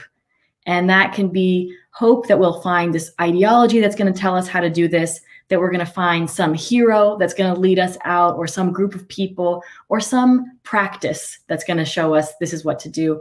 Or perhaps we romanticize a certain time and place in the past, or we romanticize a time and place in the future. So that's what we call sort of desperate hope, clinging to things that part of us knows are not really sustainable, that are probably part of the problem, but we're so afraid of going into this desperate hopelessness that we cling to that. Now, the desperate hopelessness is also a problem because we tend to get into this mode of thinking, well, if I can't change everything, then what's the point? There's no way we're going to be able to address this mess. So why don't I just go to that hedonistic side of enjoying myself while the world burns, because it's going to burn whether I do something or not. or we get to this place of nihilism, and also the risk of banalization of brutality, just accepting that this is how it is and what can we really do.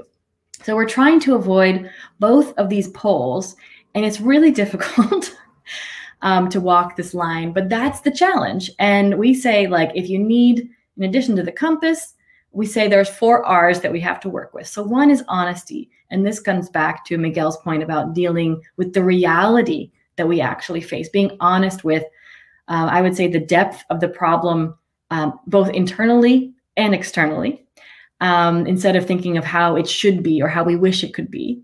And then, of course, humility about understanding that we're all kind of fucked up and we're all part of the problem and we're going to make mistakes. And rather than beating ourselves up about it, asking, how can I move in a way that is always reflecting on the possible mistakes I'm going to make, that's aware of how I'm being read by others, and trying to do the next most responsible thing.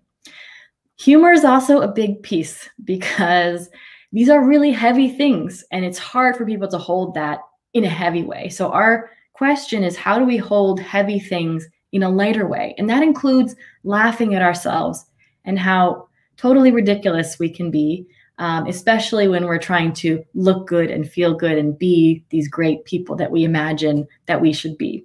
So kind of seeing that we're all cute and also a bit pathetic, and not taking ourselves too seriously, while also taking seriously the scale of the problem that we're facing. And then finally, hyper self-reflexivity, being the idea that, as I said, we are going to make mistakes. We are conditioned by these colonial patterns. So how do we maintain attention to that?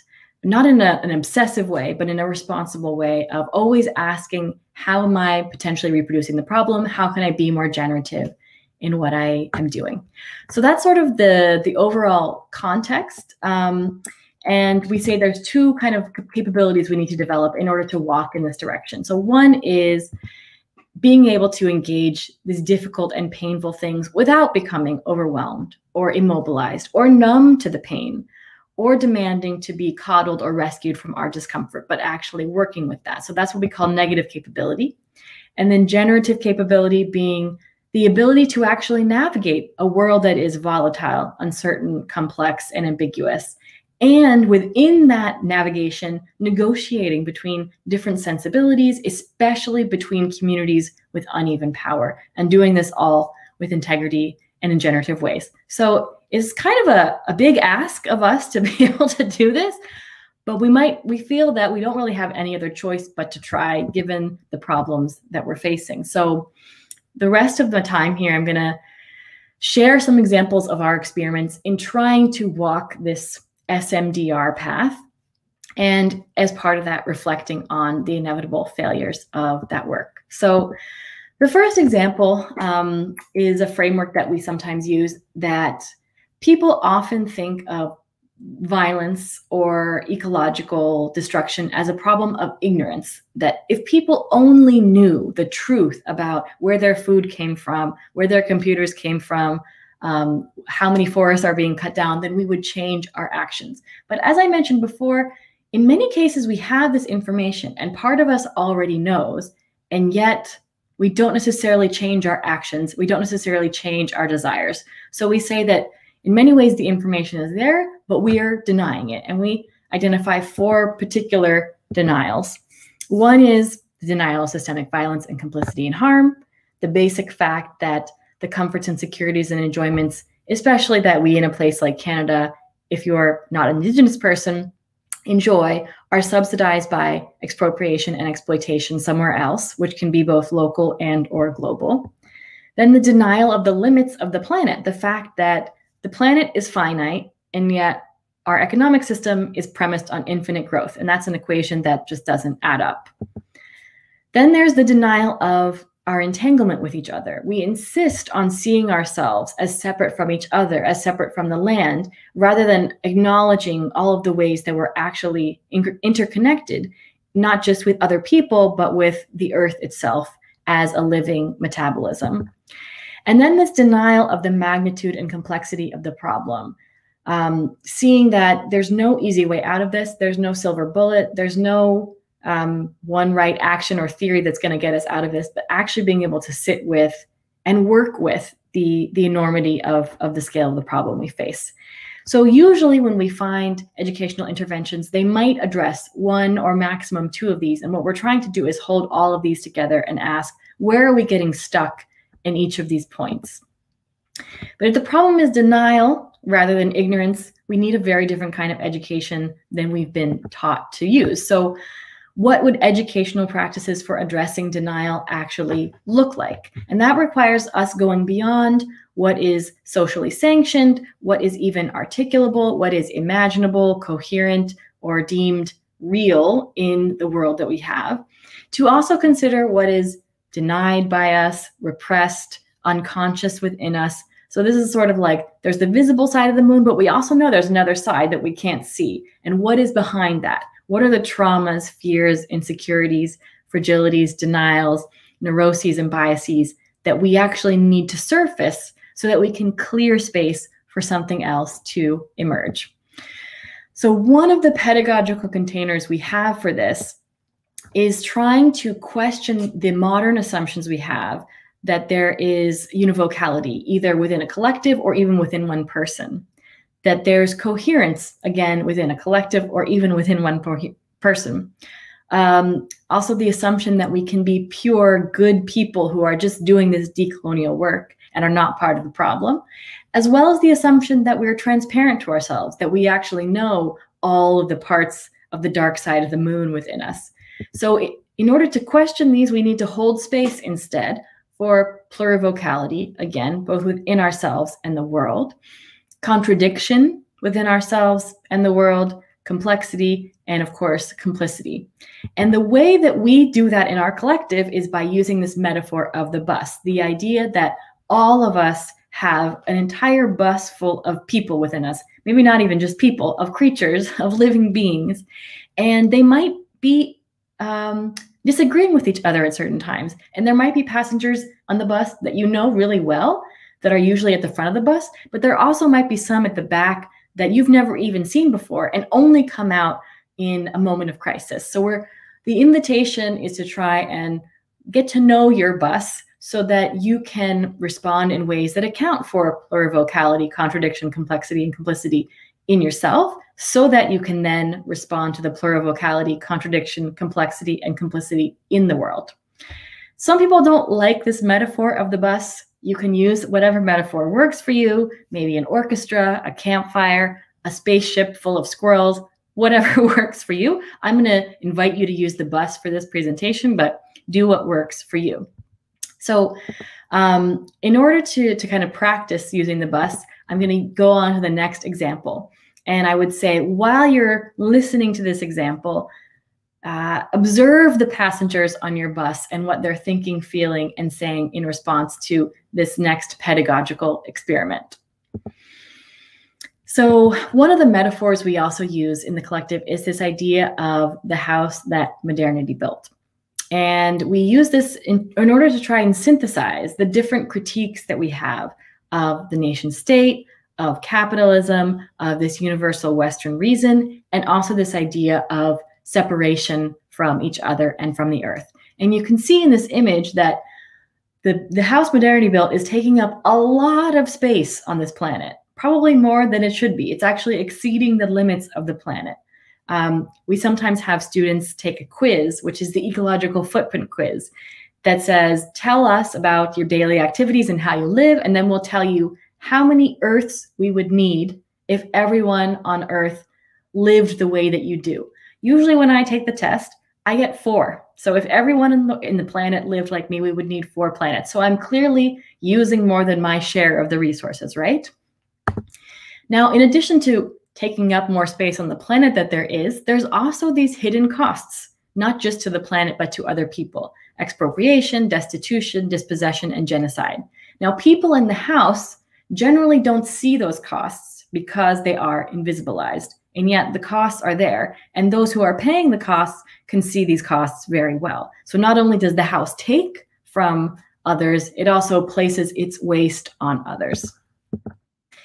Of course, now we're in a moment where the house itself is in crisis. We see social social issues, economic instability, political polarization, definitely many ecological disasters, and a global mental health crises, amongst many other things.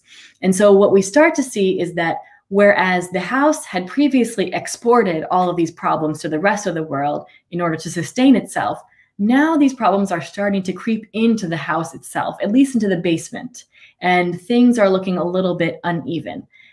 As we face these crises of the House, we have many different responses. There are some people who say, you know what, it's not major, let's just patch it up, we'll put some new paint on it, it'll be fine.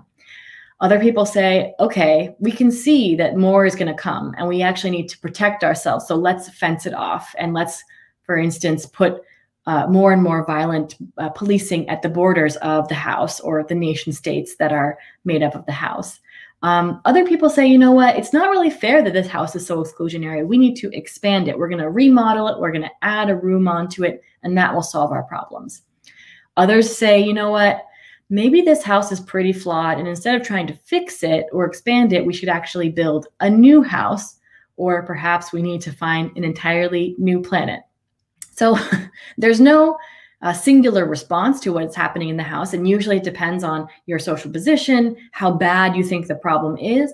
But my invitation to you is, as I said, to observe the passengers in your bus and how they're responding to this idea, not only that this is how the House works, but that we might be facing a context of the House crumbling. So I would say, in addition to observing what these passengers on your bus are thinking, feeling, and saying, I would ask, what are you learning from observing these passengers' responses? Are you finding a passenger that you didn't expect? Or is it confirming things that you already know that you're wrestling with? And does it give you space to look at things that might be previously repressed or not invited to the table as part of this work? And I would also ask, how does it change things to observe your passengers' multiple responses rather than thinking you have to have one coherent response to the House? So some people might say, there's a part of me that is really relieved that the House is being described in this way because I know that it's the case and we never want to talk about it. Then there could be a passenger who's like, nope, don't want to hear it. It's too real. I can't handle it. I'm going to have a meltdown if I see this. So what are you learning from observing the passengers, and how does it change things for you? And you can definitely just keep this to yourself or feel free to share in the chat. Unfortunately, I can't see the chat. I can only see my slides, but hopefully there's things moving in your bus as part of this invitation. So the third example that I have of a pedagogical experiment is this metaphor of a seesaw. And this actually came from a conversation with a page in a Pitagori community who said, you know what, we really need to get beyond this +1, -1 thing. Everybody needs to get to 0. So what did he mean by that? So usually within the modern colonial system, we are working with this hierarchy. And whether or not we're conscious of it, we're always assuming that something is amazing or it's crap. It's this binary. And so, of course, when especially what happens when white Western folks like me start to see the reality of our complicity, we go from thinking that we were the height of humanity and they were amazing and everything is awesome, we're moving in the right direction. And instead of some kind of sober response, our response is, oh my God, I suck. I thought that I was the best and actually I'm the worst. And then we put the marginalized community on the pedestal and say, okay, they must be the best and I must be the worst. And the reality that this page was trying to bring us to is that we're all ordinary. We have this full range of humanity within us, which is not to erase at all the deep systemic divide that we need to address, but rather to say, we all need to get to this place where we realize we have the capacity for the good, the bad, the ugly, and the messed up. And how are we going to move forward with this idea and move away from this political engagement built on the +1, -1 equation, which tends to be rooted in what we call the 5 E's. So this is exceptionalism, thinking that you're somehow better than other people. We now have this idea that, you know, of merit, like we earned it, we were the most exceptional, we worked the hardest. There's also the exaltedness, thinking that we're sort of above critique. There is the ego empowerment move of thinking if we just empowered everyone to be their best self, we would get out of this mess. A lot of times, politics are based on the expansion of entitlements and the externalization of culpability, always putting the problem somewhere else. So what tends to happen in critical and decolonial conversations in Canada, for instance, is that people either say that if they're not thinking critically, they tend to put white scholars, for instance, as being the exceptional, exalted people who don't have anything to do with the problem. Once we get the decolonial critique, sometimes it switches and we say, oh, actually, it's the Black or Indigenous community that is exceptional and exalted and needs to be empowered. And our question is, how can we do a politics that doesn't work with this seesaw, that keeps the systemic question very present, but without exceptionalizing anybody, because we all have the good, the bad, the ugly within us. Now, you could also ask what's happening in your bus in relation to this metaphor as well. How is it responding? What is it resisting? And the invitation is never for you to agree with the metaphor, but ask, what is it bringing up for you that brings to the surface that dark side of the moon so you can sit with what you're being taught by what comes up. So the next example is very contextually relevant for you in Brazil. And I actually feel a bit awkward talking about it as a US person living in Canada, not being as intimate with the context as you are. But nonetheless, this is the work that we're doing, and I'm going to share despite that uncertainty. So the Gesturing Towards Decolonial Futures Collective is working collaboratively on this educational campaign to raise global awareness about this coordinated attack of the Brazilian government on Indigenous peoples and their land and human rights. And we were asked to do this by the Federation of the Hunikuei Peoples of Acre, and we had pre-existing collaborations with them. And as the Marco Temporal case came up, and as there are over 20 bills, I believe, in your Congress right now that are related to the Amazon and Indigenous rights, they said, we can't do this alone. We're doing what we can in Brazil, but we need global awareness about what is happening.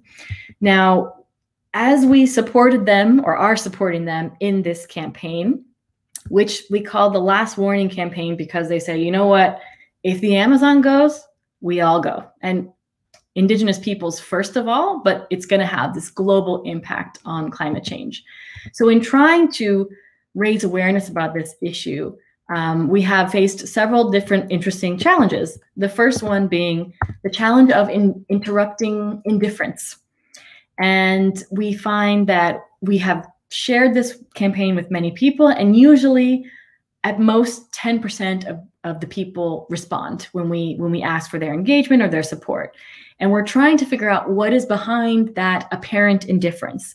And one analysis we have is that part of the indifference or seeming indifference to this impending violence is rooted in denial, as I said at the beginning, and a fear of the incapacity to hold the pain that is unraveling and has been unraveling for Indigenous peoples for hundreds of years, and our responsibility in causing that pain. We also know that what looks like indifference might also just be people being preoccupied with many other very pressing issues in their lives and around the world. So how do we break through that and respect also that people have different priorities?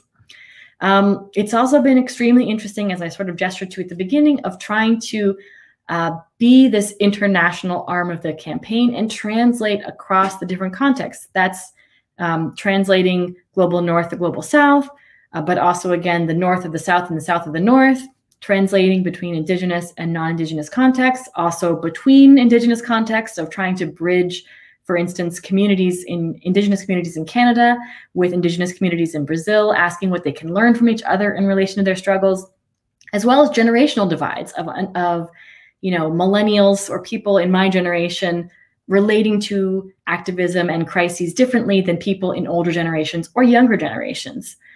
And then just attending to these complexities, heterogeneities, and conflicts on all sides. Literally every element of the campaign, every community that we're collaborating with, both in the north and the south, has their own complexities, and trying to respectfully navigate those while keeping at the fore this question of what is our responsibility in terms of trying to support this struggle against genocide and ecocide has been an extremely rich learning experience, but also thinking that this learning is coming at the expense of the most marginalized peoples. And that is one thing that has become very clear in this campaign, that is something we always work with, but the realness of it has come very clear that on the one hand, the only way we learn is by making mistakes, but also understanding that those mistakes and that learning usually comes at someone's expense. And it's usually the same people who have been having things done at their expense for a long time. So we are very much still synthesizing our learning from this. I could do a whole presentation on it, but we are trying to synthesize the learning from this first phase so that we can support what comes next. And that is not often something that we're encouraged to do, to actually sit with what worked and what didn't work so that we can do it differently next time. But if we don't do that, we're going to keep making the same mistakes over and over again.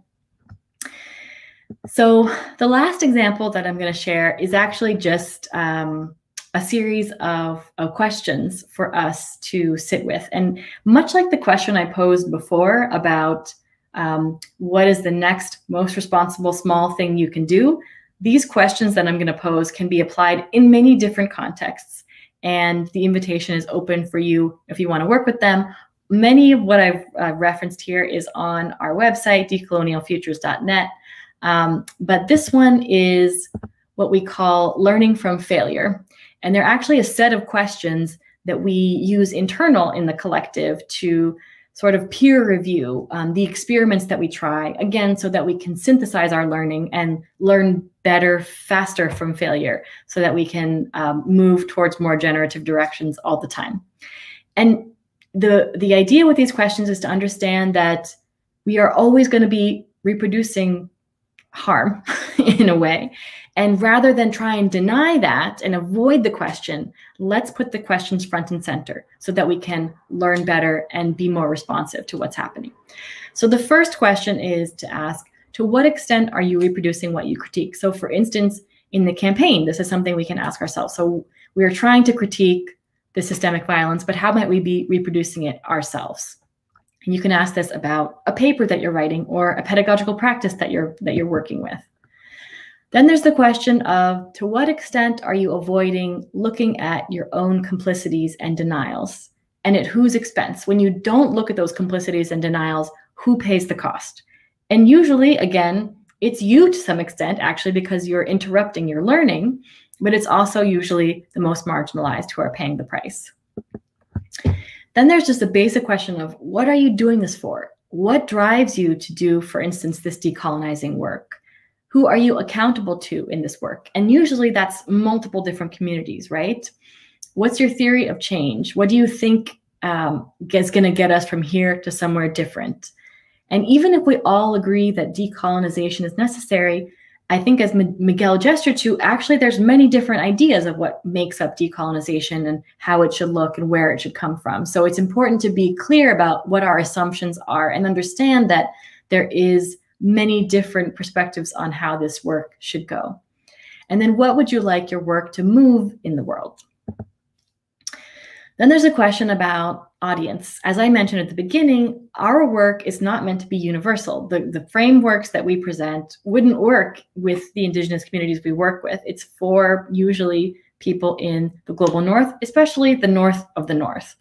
And so always asking, who's my imagined audience, rather than thinking you're trying to speak to some imagined universal. What do you expect from this audience?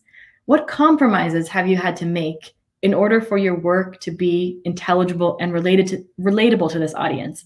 I know that there are things that I would like certain audiences to know, but I also know that if I bring the critique too fast, too soon, then they're going to resist. And it's going to actually fall flat, and I'm actually working against myself. So how do I think about the pace and the order of things in which I introduce, understanding that there's probably, for instance, a lot of complexity that needs to be there eventually, that if I started with that, it wouldn't work.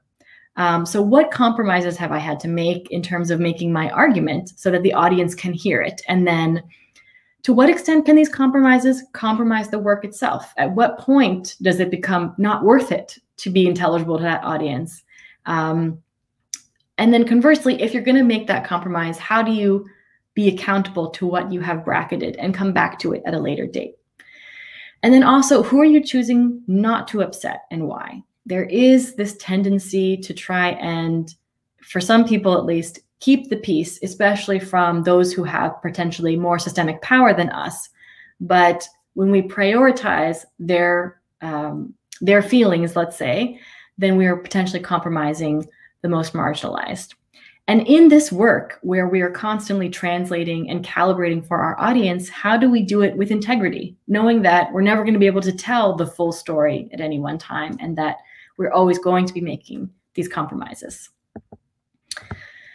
Then there's a question, a very grounding question of what and who is this work really about, and who is benefiting most from it? So in my work, I do this decolonizing work probably for many different reasons. And I wouldn't say that my job is the main reason I do it, but it certainly benefits me to be talking about these things, especially because this question is so important right now in our academic conversation. So it's not what motivates me, but I have to admit that it benefits me a lot, even when I'm critiquing the system that benefits me. How wide is the gap between where you think you are and where you're actually at? This is a common thing that happens, which is that we are not usually as far along in this process as we like to think we are. And again, when it's a calm moment and where things are peaceful, usually we can kind of keep that delusion that we're ahead of where we are. But it's in a moment of crisis or conflict that we can assess where we're really at, because we see, how do we respond when things start to fall apart or when our authority is challenged? And how would you be able to realize where you're actually at? Usually this is by either asking or thinking of how you look to someone else's eyes. And are we really able to hear that when that critique is brought to us? So how do we, or to what extent can we respond with the 4 R's, humility, honesty, humor, and hyper self-reflexivity, when our work in this area or when our self-image is challenged? So I know that was a lot. I feel as though maybe I should have included less to give more space to sit with this, but I think we have some time now for questions and conversations to unpack the things that maybe I have gone over a little bit too quickly. So I'm going to stop sharing now and open it up for conversation. Thanks a lot, Sharon. It is a lot. It's too many questions, and they're so deep questions that, you know, we would need a whole life for some of them. And so let's see what came. A lot came up on the chat. People were saying, for example, that they just love the metaphors you use, and the acronyms, and also the pictures. So they were making such kind of comments about the form of your presentation and the way you explained it nicely, pedagogically, didactically. So thank you very much for that. And Dani, are you ready to bring the questions to the screen? Yes. Yes, I am. Mm-hmm. Okay. So let's start. Sharon. Juliana. Sorry, I forgot. Again, I did the same thing the other day. I'm terribly sorry, everyone, and I'm terribly sorry, especially Miguel. It's your turn. You have the privilege to start the debate. I'm terribly sorry about that. I did it again. Making the same mistake twice. Sorry about that, Miguel. So you should start. You can start debating with Sharon.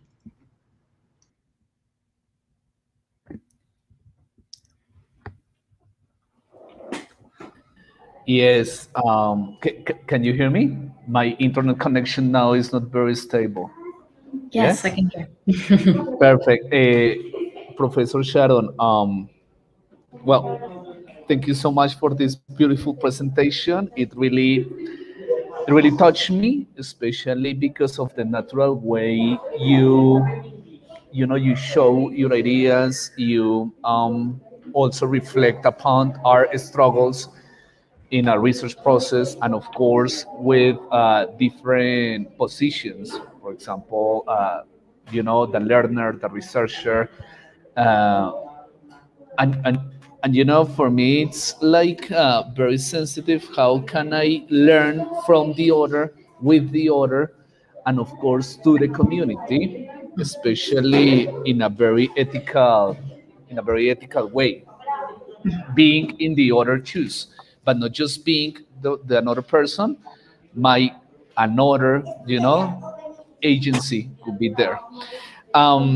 Also, the metaphors, I really love it. I mean, to see especially the metaphor of the bus, because I immediately I was in that place, inside the bus, and I was thinking myself, like, well, who am I?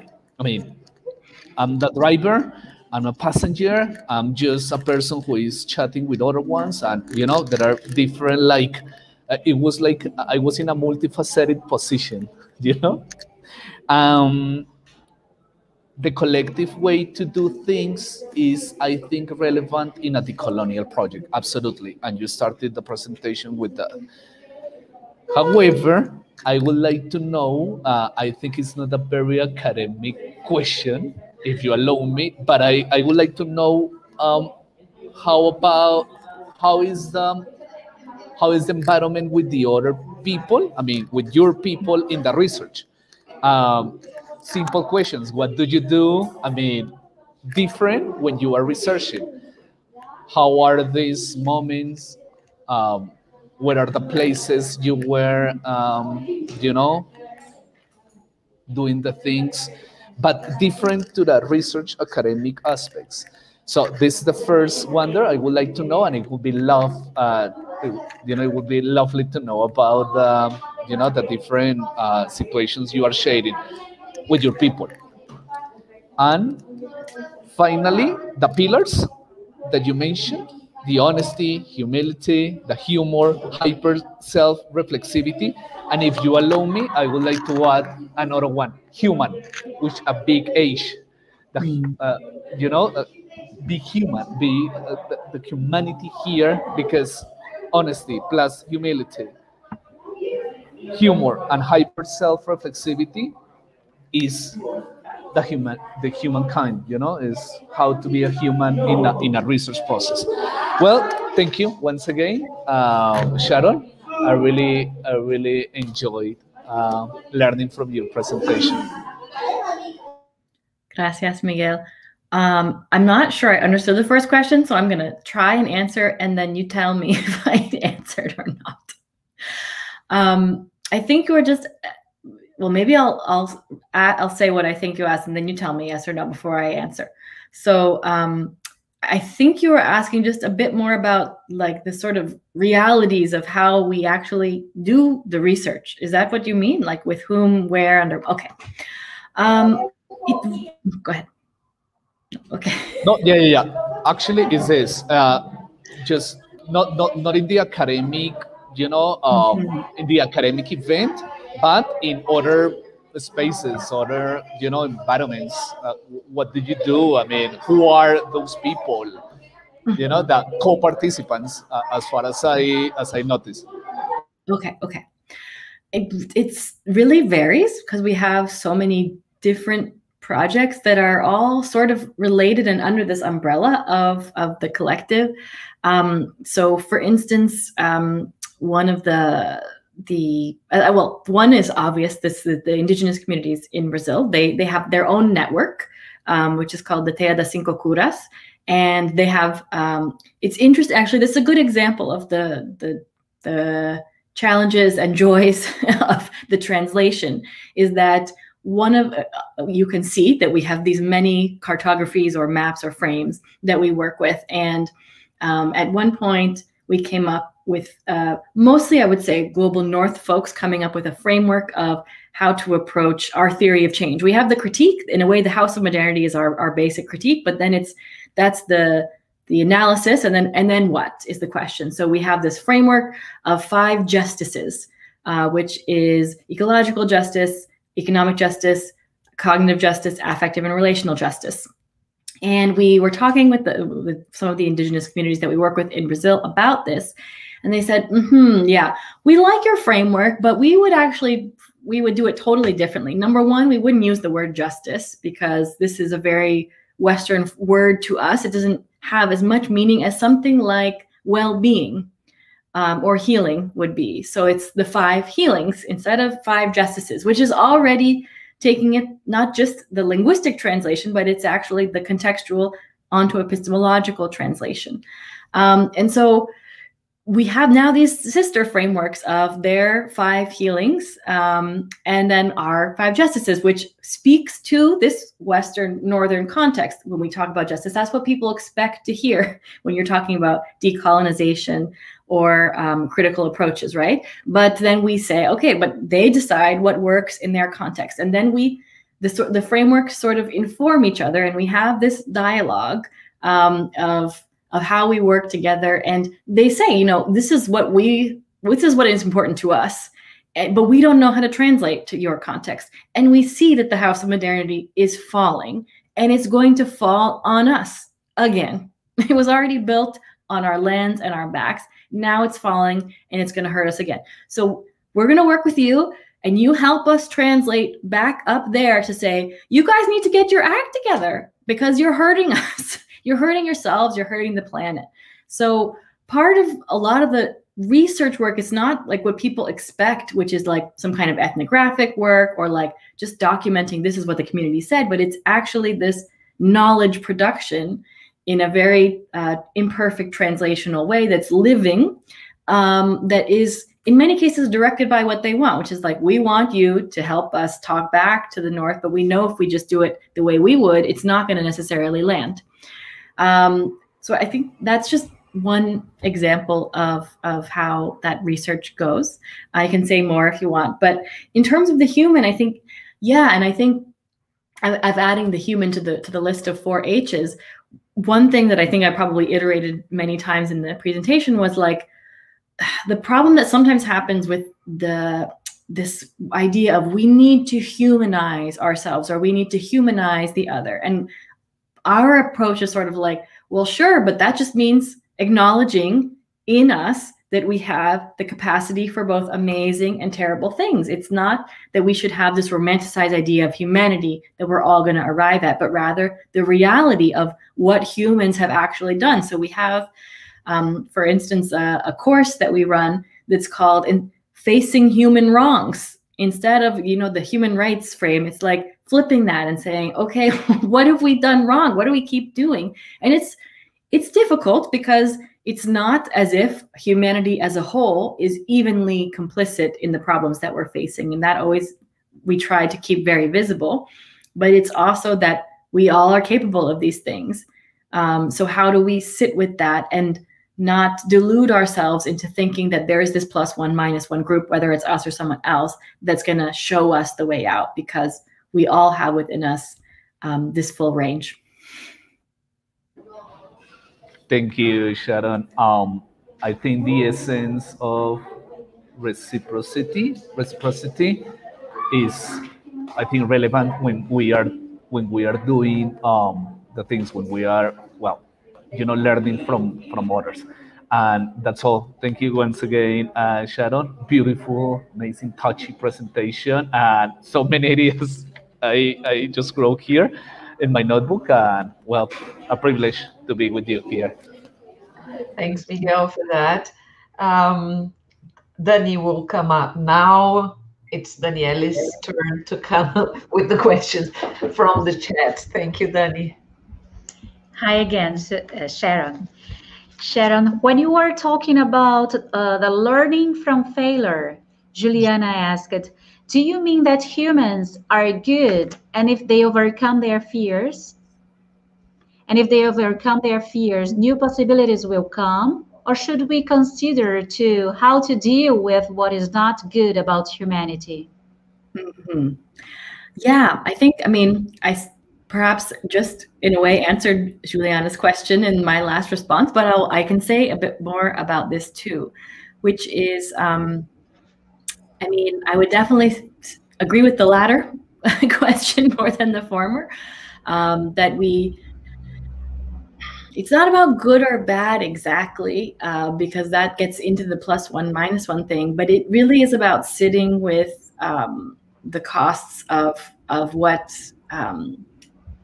what our way of being has come with it. And I think one thing that working with Indigenous communities as a non-Indigenous person has shown me is that there are so many ways of being human. If we bracket this conversation about the good, bad, the ugly within all of us, which is there, but actually see that there are so many ways, not just of thinking, but also being, so many senses that there are that we in the West have totally numbed.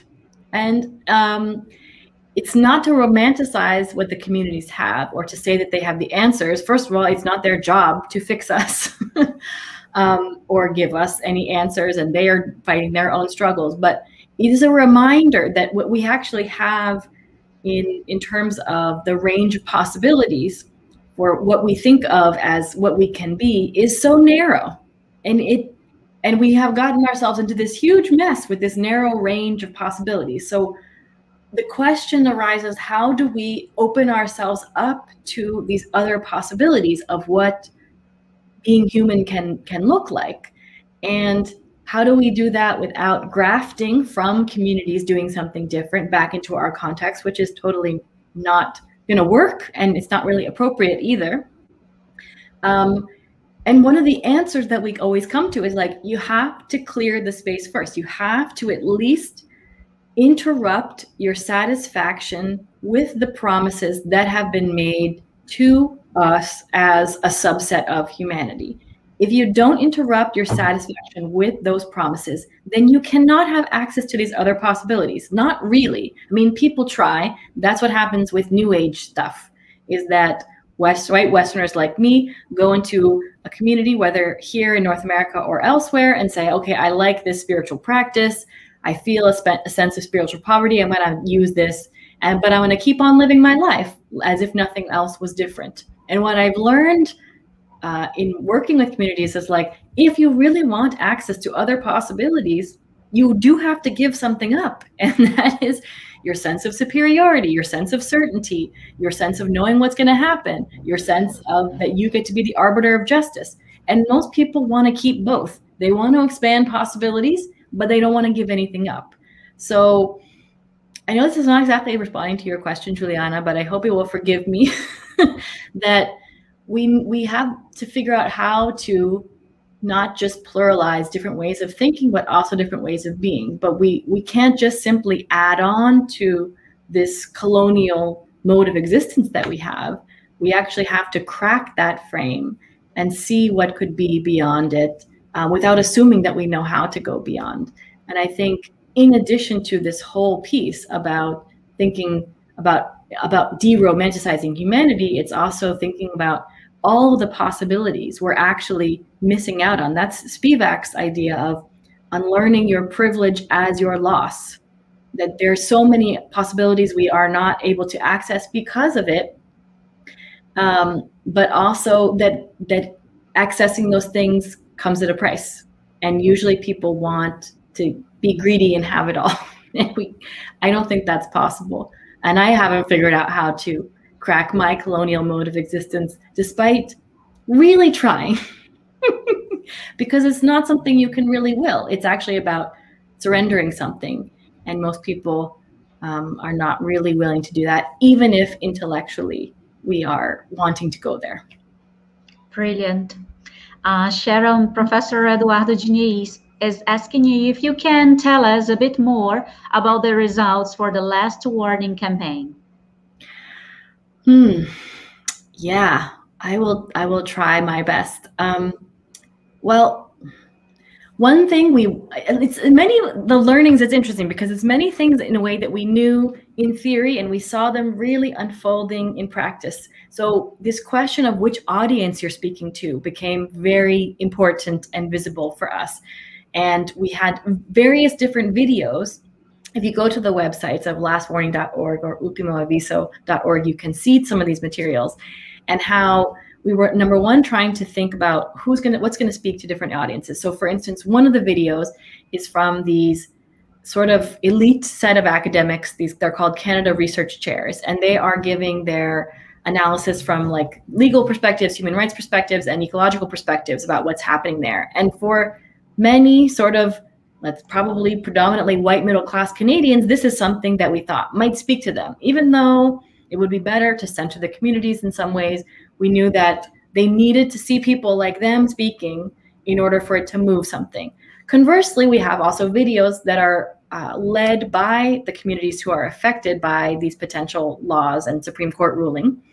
And we showed them to some European climate activists, and they said, well, we see that this is very serious, but we're not compelled because we don't see ourselves in this campaign. Like basically saying we want to see some kind of white face in this, and we can't see how it relates to us if we don't see ourselves in it. So the question of audience became very central, and in terms of what could actually break through that sort of indifference, but then also this question of what are we actually trying to do with this campaign? I don't have a crystal ball, so I don't know what's going to happen.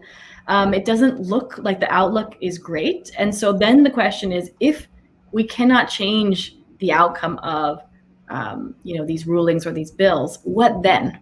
What is our responsibility? Us, particularly as people who work with these communities, but all of us as people sharing this planet. If we can't stop it, what is it? What kind of witnessing do we do so that we learn from what's unfolding? Finally, how many more times does it have to happen?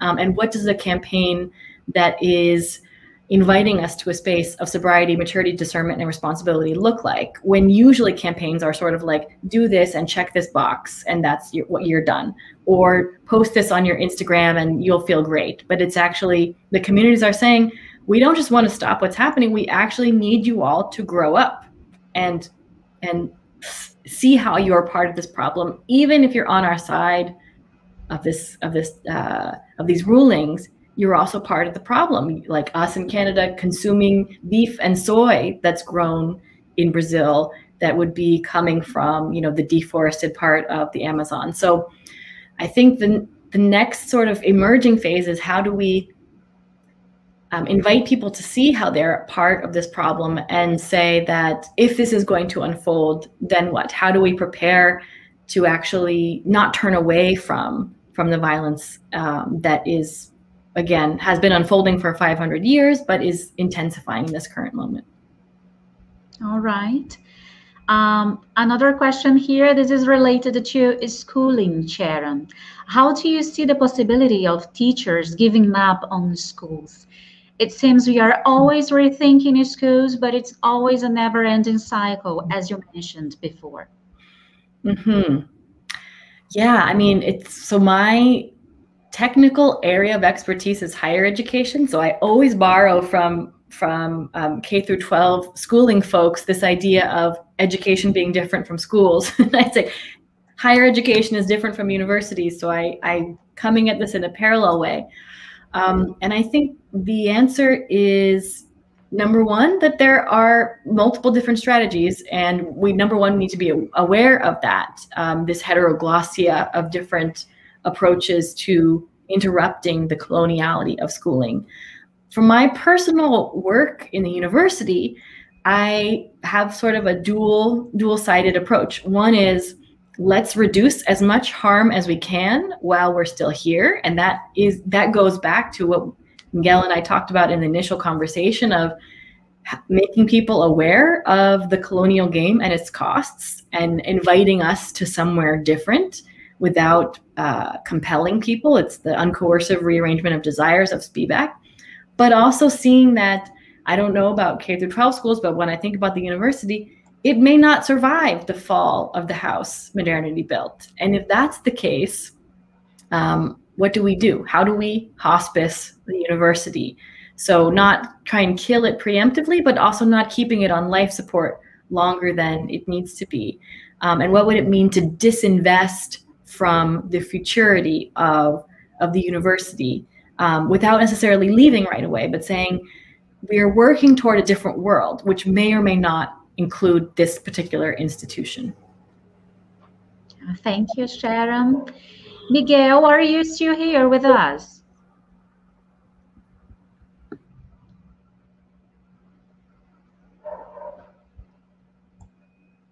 I have another question now, but the destiny is Miguel. So Clarissa, would you like to join us now? Yes, perhaps we could ask Sharon a question that Alice, let me see, Alison made. Let me see if I can find it. Like the 3 messages? Yes. Do you have it there? Yes. It was about that research, that kind of survey. Yes, exactly. So here's the number 1. Sharon, when you showed these tests people might take to examine how impacting consumerism is to the environment. And he continues. I thought some people might feel they are being made responsible for a cost that's everyone's, not only theirs. The logic is that they individualizes a collective behavior. And finally, do you feel that individualizing the influence we exert to the environment is an adequate strategy to raise people's awareness? Okay, great questions. Well, so with any educational resource, I think we always ask, like, how do we need to frame it in order to have it be the most generative sort of learning experience it can be? So one of the things with the ecological footprint test, as well as there's a slavery footprint test about how many modern slaves your lifestyle requires, is that we frame these as imperfect tools that do have one piece being the risk of individualizing behaviors, or this desire to say, okay, well, what can I do so that I only consume 3 planets worth of stuff instead of 4? And we say it's not that it's bad for you to think about how your individual behaviors are contributing to this, or to use less plastic, or whatever it is that people want to do to reduce their personal impact. But we also want people to actually sit with how they're responding. So for instance, even this response of people saying, oh my God, I can't believe I used so many planets. How many things can I recycle to address that? That's something we want them to actually observe in their self. This desire for this quick solution, because we can't sit with the fact that ecological destruction is here and it's not going away. We are in this global political economic system that is going to continue producing harm. And there are things we can do as individuals. There are things we can advocate for collectively in terms of government policies. But at the end of the day, from our pedagogical approaches, we actually have to learn to exist together and in relationship to each other and the earth differently. That's the kind of one of the central messages of the communities that we work with, which is like, yes, do all the things that sort of Western political modes of engagement tell you to do. It's not that we're demonizing them or saying they're useless. It's just we are saying if we don't get at the core of this, which is this question of separability of ourselves from each other and from the earth, we're not going to have a different possibility. And in the meantime, we are going to face these ecological disasters. So there's an indigenous scholar in the US, Kyle White, who talks about the fact that people are sort of obsessed now with this idea of avoiding the ecological tipping point, after which there would be all these exponential expansion of climate impacts. And he says, okay, we could focus on that, which would require huge mobilizations of governments, of changing of economy and everything else. But if we did that without addressing the relational tipping point that we crossed 500 years ago, that we continue to breach every day, we're not going to have something different. We're going to make more and more violence. And we may avoid the ecological tipping point, but at what cost? And he says, and it's not an either or, but he says, if we focus on the relational tipping point, because it takes time to build trust, respect, reciprocity, consent, and accountability, we might actually breach the ecological tipping point. But at that point, we would have the relationships that would allow us to actually face the crises that are coming our way in a very different way than if we only focused on sort of these ecological measures. So I think it's trying to not say that there's only one way of doing this, but to expand people's ideas of what the root of the problem is and the possibilities for addressing it. And absolutely part of that is interrupting this assumption that individuals or even governments can stop this unfolding ecological catastrophes. Do you think we have time for that? I mean, isn't extinction coming before we can do anything about it? I mean, okay, so one thing that as I said at the beginning of the talk is like, or I think maybe even in the name of the talk, I can't remember what this talk is called, but about the end of the world as we know it. And I said, I'm not talking about the end of the actual world, just the end of this system that we have. However, there is certainly a possibility of the end, not of the world, because the world doesn't need humans, but of human extinction. Yeah. And I think that I don't necessarily lead with that, because leading with the end of the world as we know it is already jarring for many people. But I think it's a possibility that we are facing human extinction. And then I think my question is, if we're headed in that direction and there's no stopping it, then what? And how do we hospice humanity, not just the university? Because we can go down killing each other, fighting over the last resources, which we're already sort of doing, or we can go down in a different way, finally learning the lessons that we refused to learn for so long. And the idea that we are going to plan for what that looks like, I don't think we can, but part of our work as in the collective is how do we prepare ourselves for whatever is coming? And it might be the end of this modern system, or it might be the end of humanity. And if it's the end of humanity, what is that going to look like? I think that part, we still have some possibility of changing the course of the direction, but perhaps the thing is sinking regardless of what we do. But how do we go down? Do we go down in a different way, or do we go down repeating the same patterns that we've been doing for at least 500 years? Yeah. It might not make a difference to the fact that we are going down, but it might make a difference to us, to what we learn from the fall. And how we go down. Yeah, exactly. Okay, take your point. Yeah, sometimes I hope humanity is facing extinction. It's a kind of a hope sometimes. I don't know, Miguel was here and then he left. Miguel? Yes, he said he was having some problems with the connection. Yeah. Do you remember? Yeah, there's a question for him as well here, so that's why we wanted him to come back. Mm-hmm. No more questions to Sharon, but so many comments. One person here is just a suggestion that we can create our collective bus to not fall in the colonial blah blah blah. And Anderson Marques is saying that there are so many levels of interpretation and possibilities out there, and I believe acting locally is always a great way to start and gain force for bigger and more impactful action. So in general, people are very happy with your participation here with us, Sharon.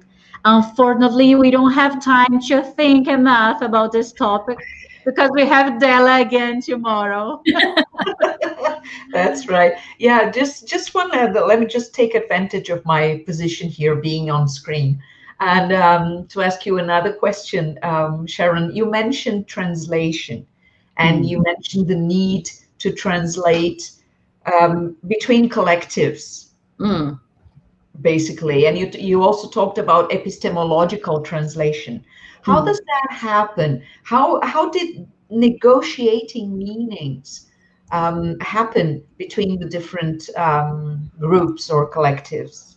Mm-hmm. It depends, because like, especially when you're building the trust, there is a lot more back and forth of checking in. Is this okay? And even at that time, usually there's some degree of, well, I don't know, you tell me, is it going to work or not? And then luckily, by the time, for instance, the last warning campaign come up, we had enough trust that there were certain times like timeliness was an issue, and we just had to say, let's just do it. And then we would check later and make sure it was okay, just so that if it was wrong, we would learn from the mistake.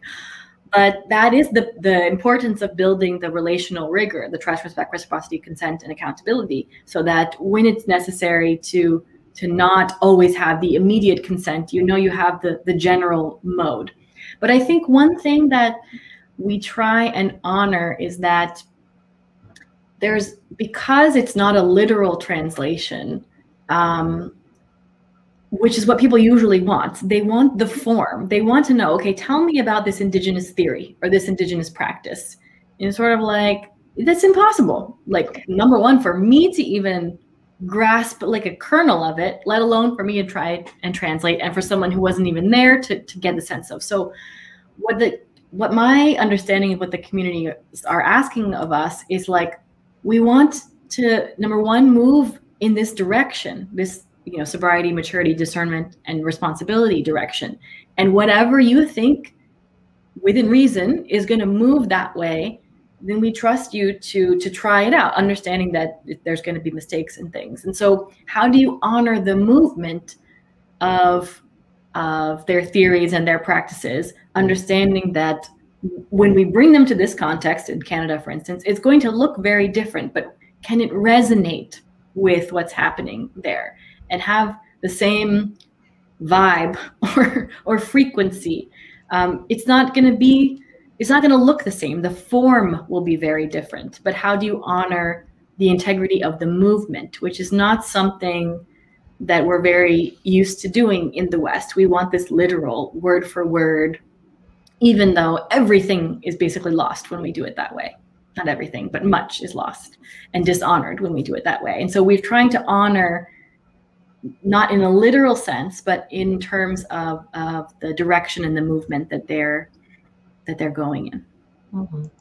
So do you ever discuss the role of language in all that? How important is to think about what language is and how it works for you to build this kind of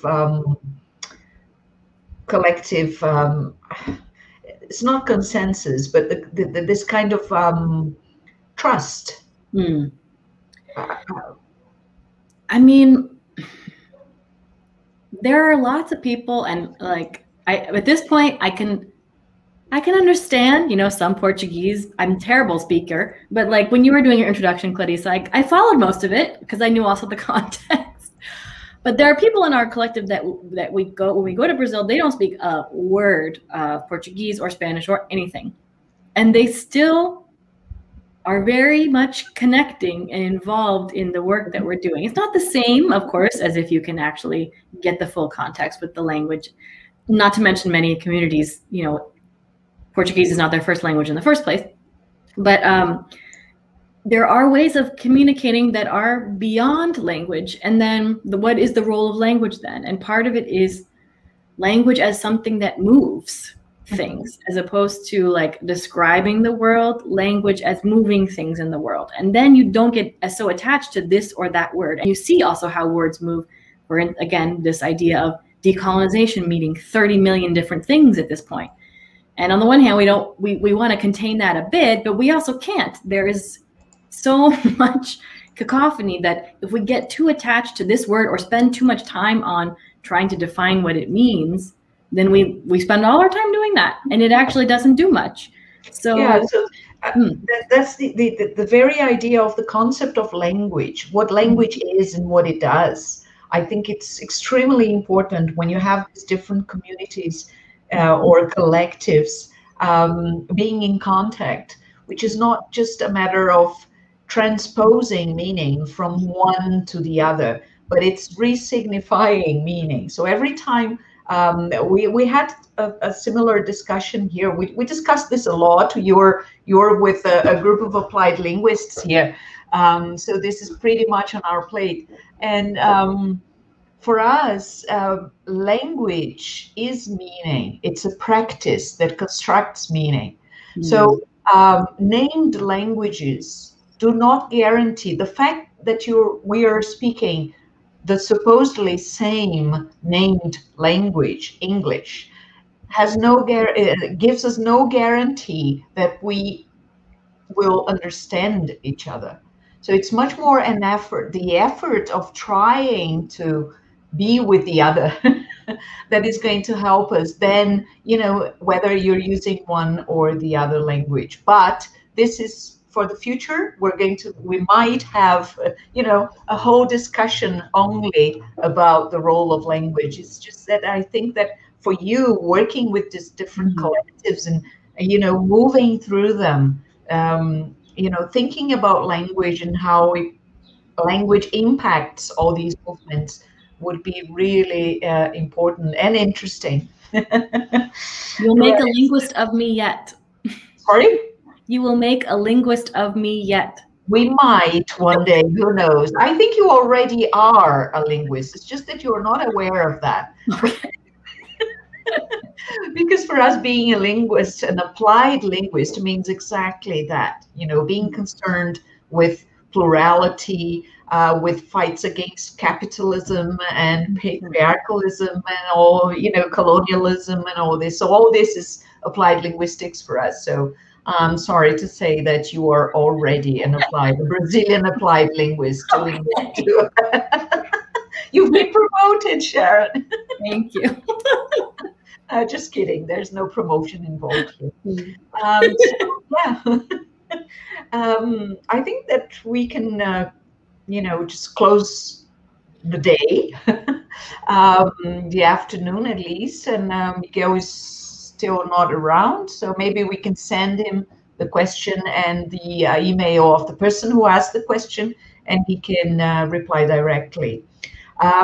So Sharon, is there anything you would like to add? Any comments you'd like to make so that we can wrap up the afternoon?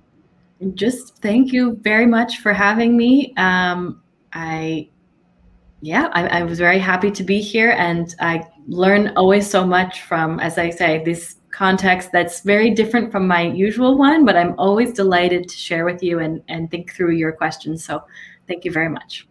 Thank you. We know you're always willing to share. That's why we keep asking you to come. Thank you very much. Thanks everybody on the chat. There's more to come tomorrow, so hope to see you all here again tomorrow. Thank you very much. Dani, anything else that you wanted to add? Yes, I was going to say that we say many things, and I was going to invite her to be here with us tomorrow again, because tomorrow we're gonna have her grandfather, as she said.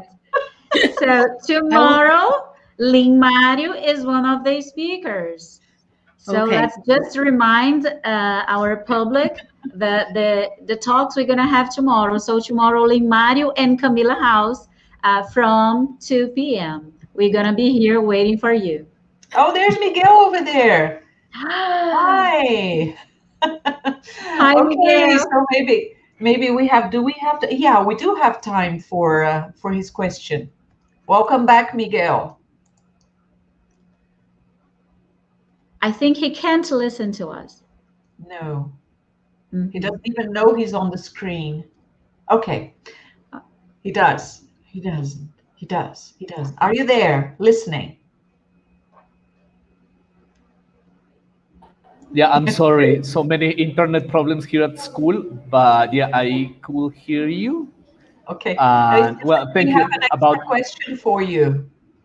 Yeah, could you do me a huge favor? Can you please send me to my mail? Because look, the time, and I think my internet connection is like unstable. It's not, very fine. Thanks a lot. We'll do that. All right.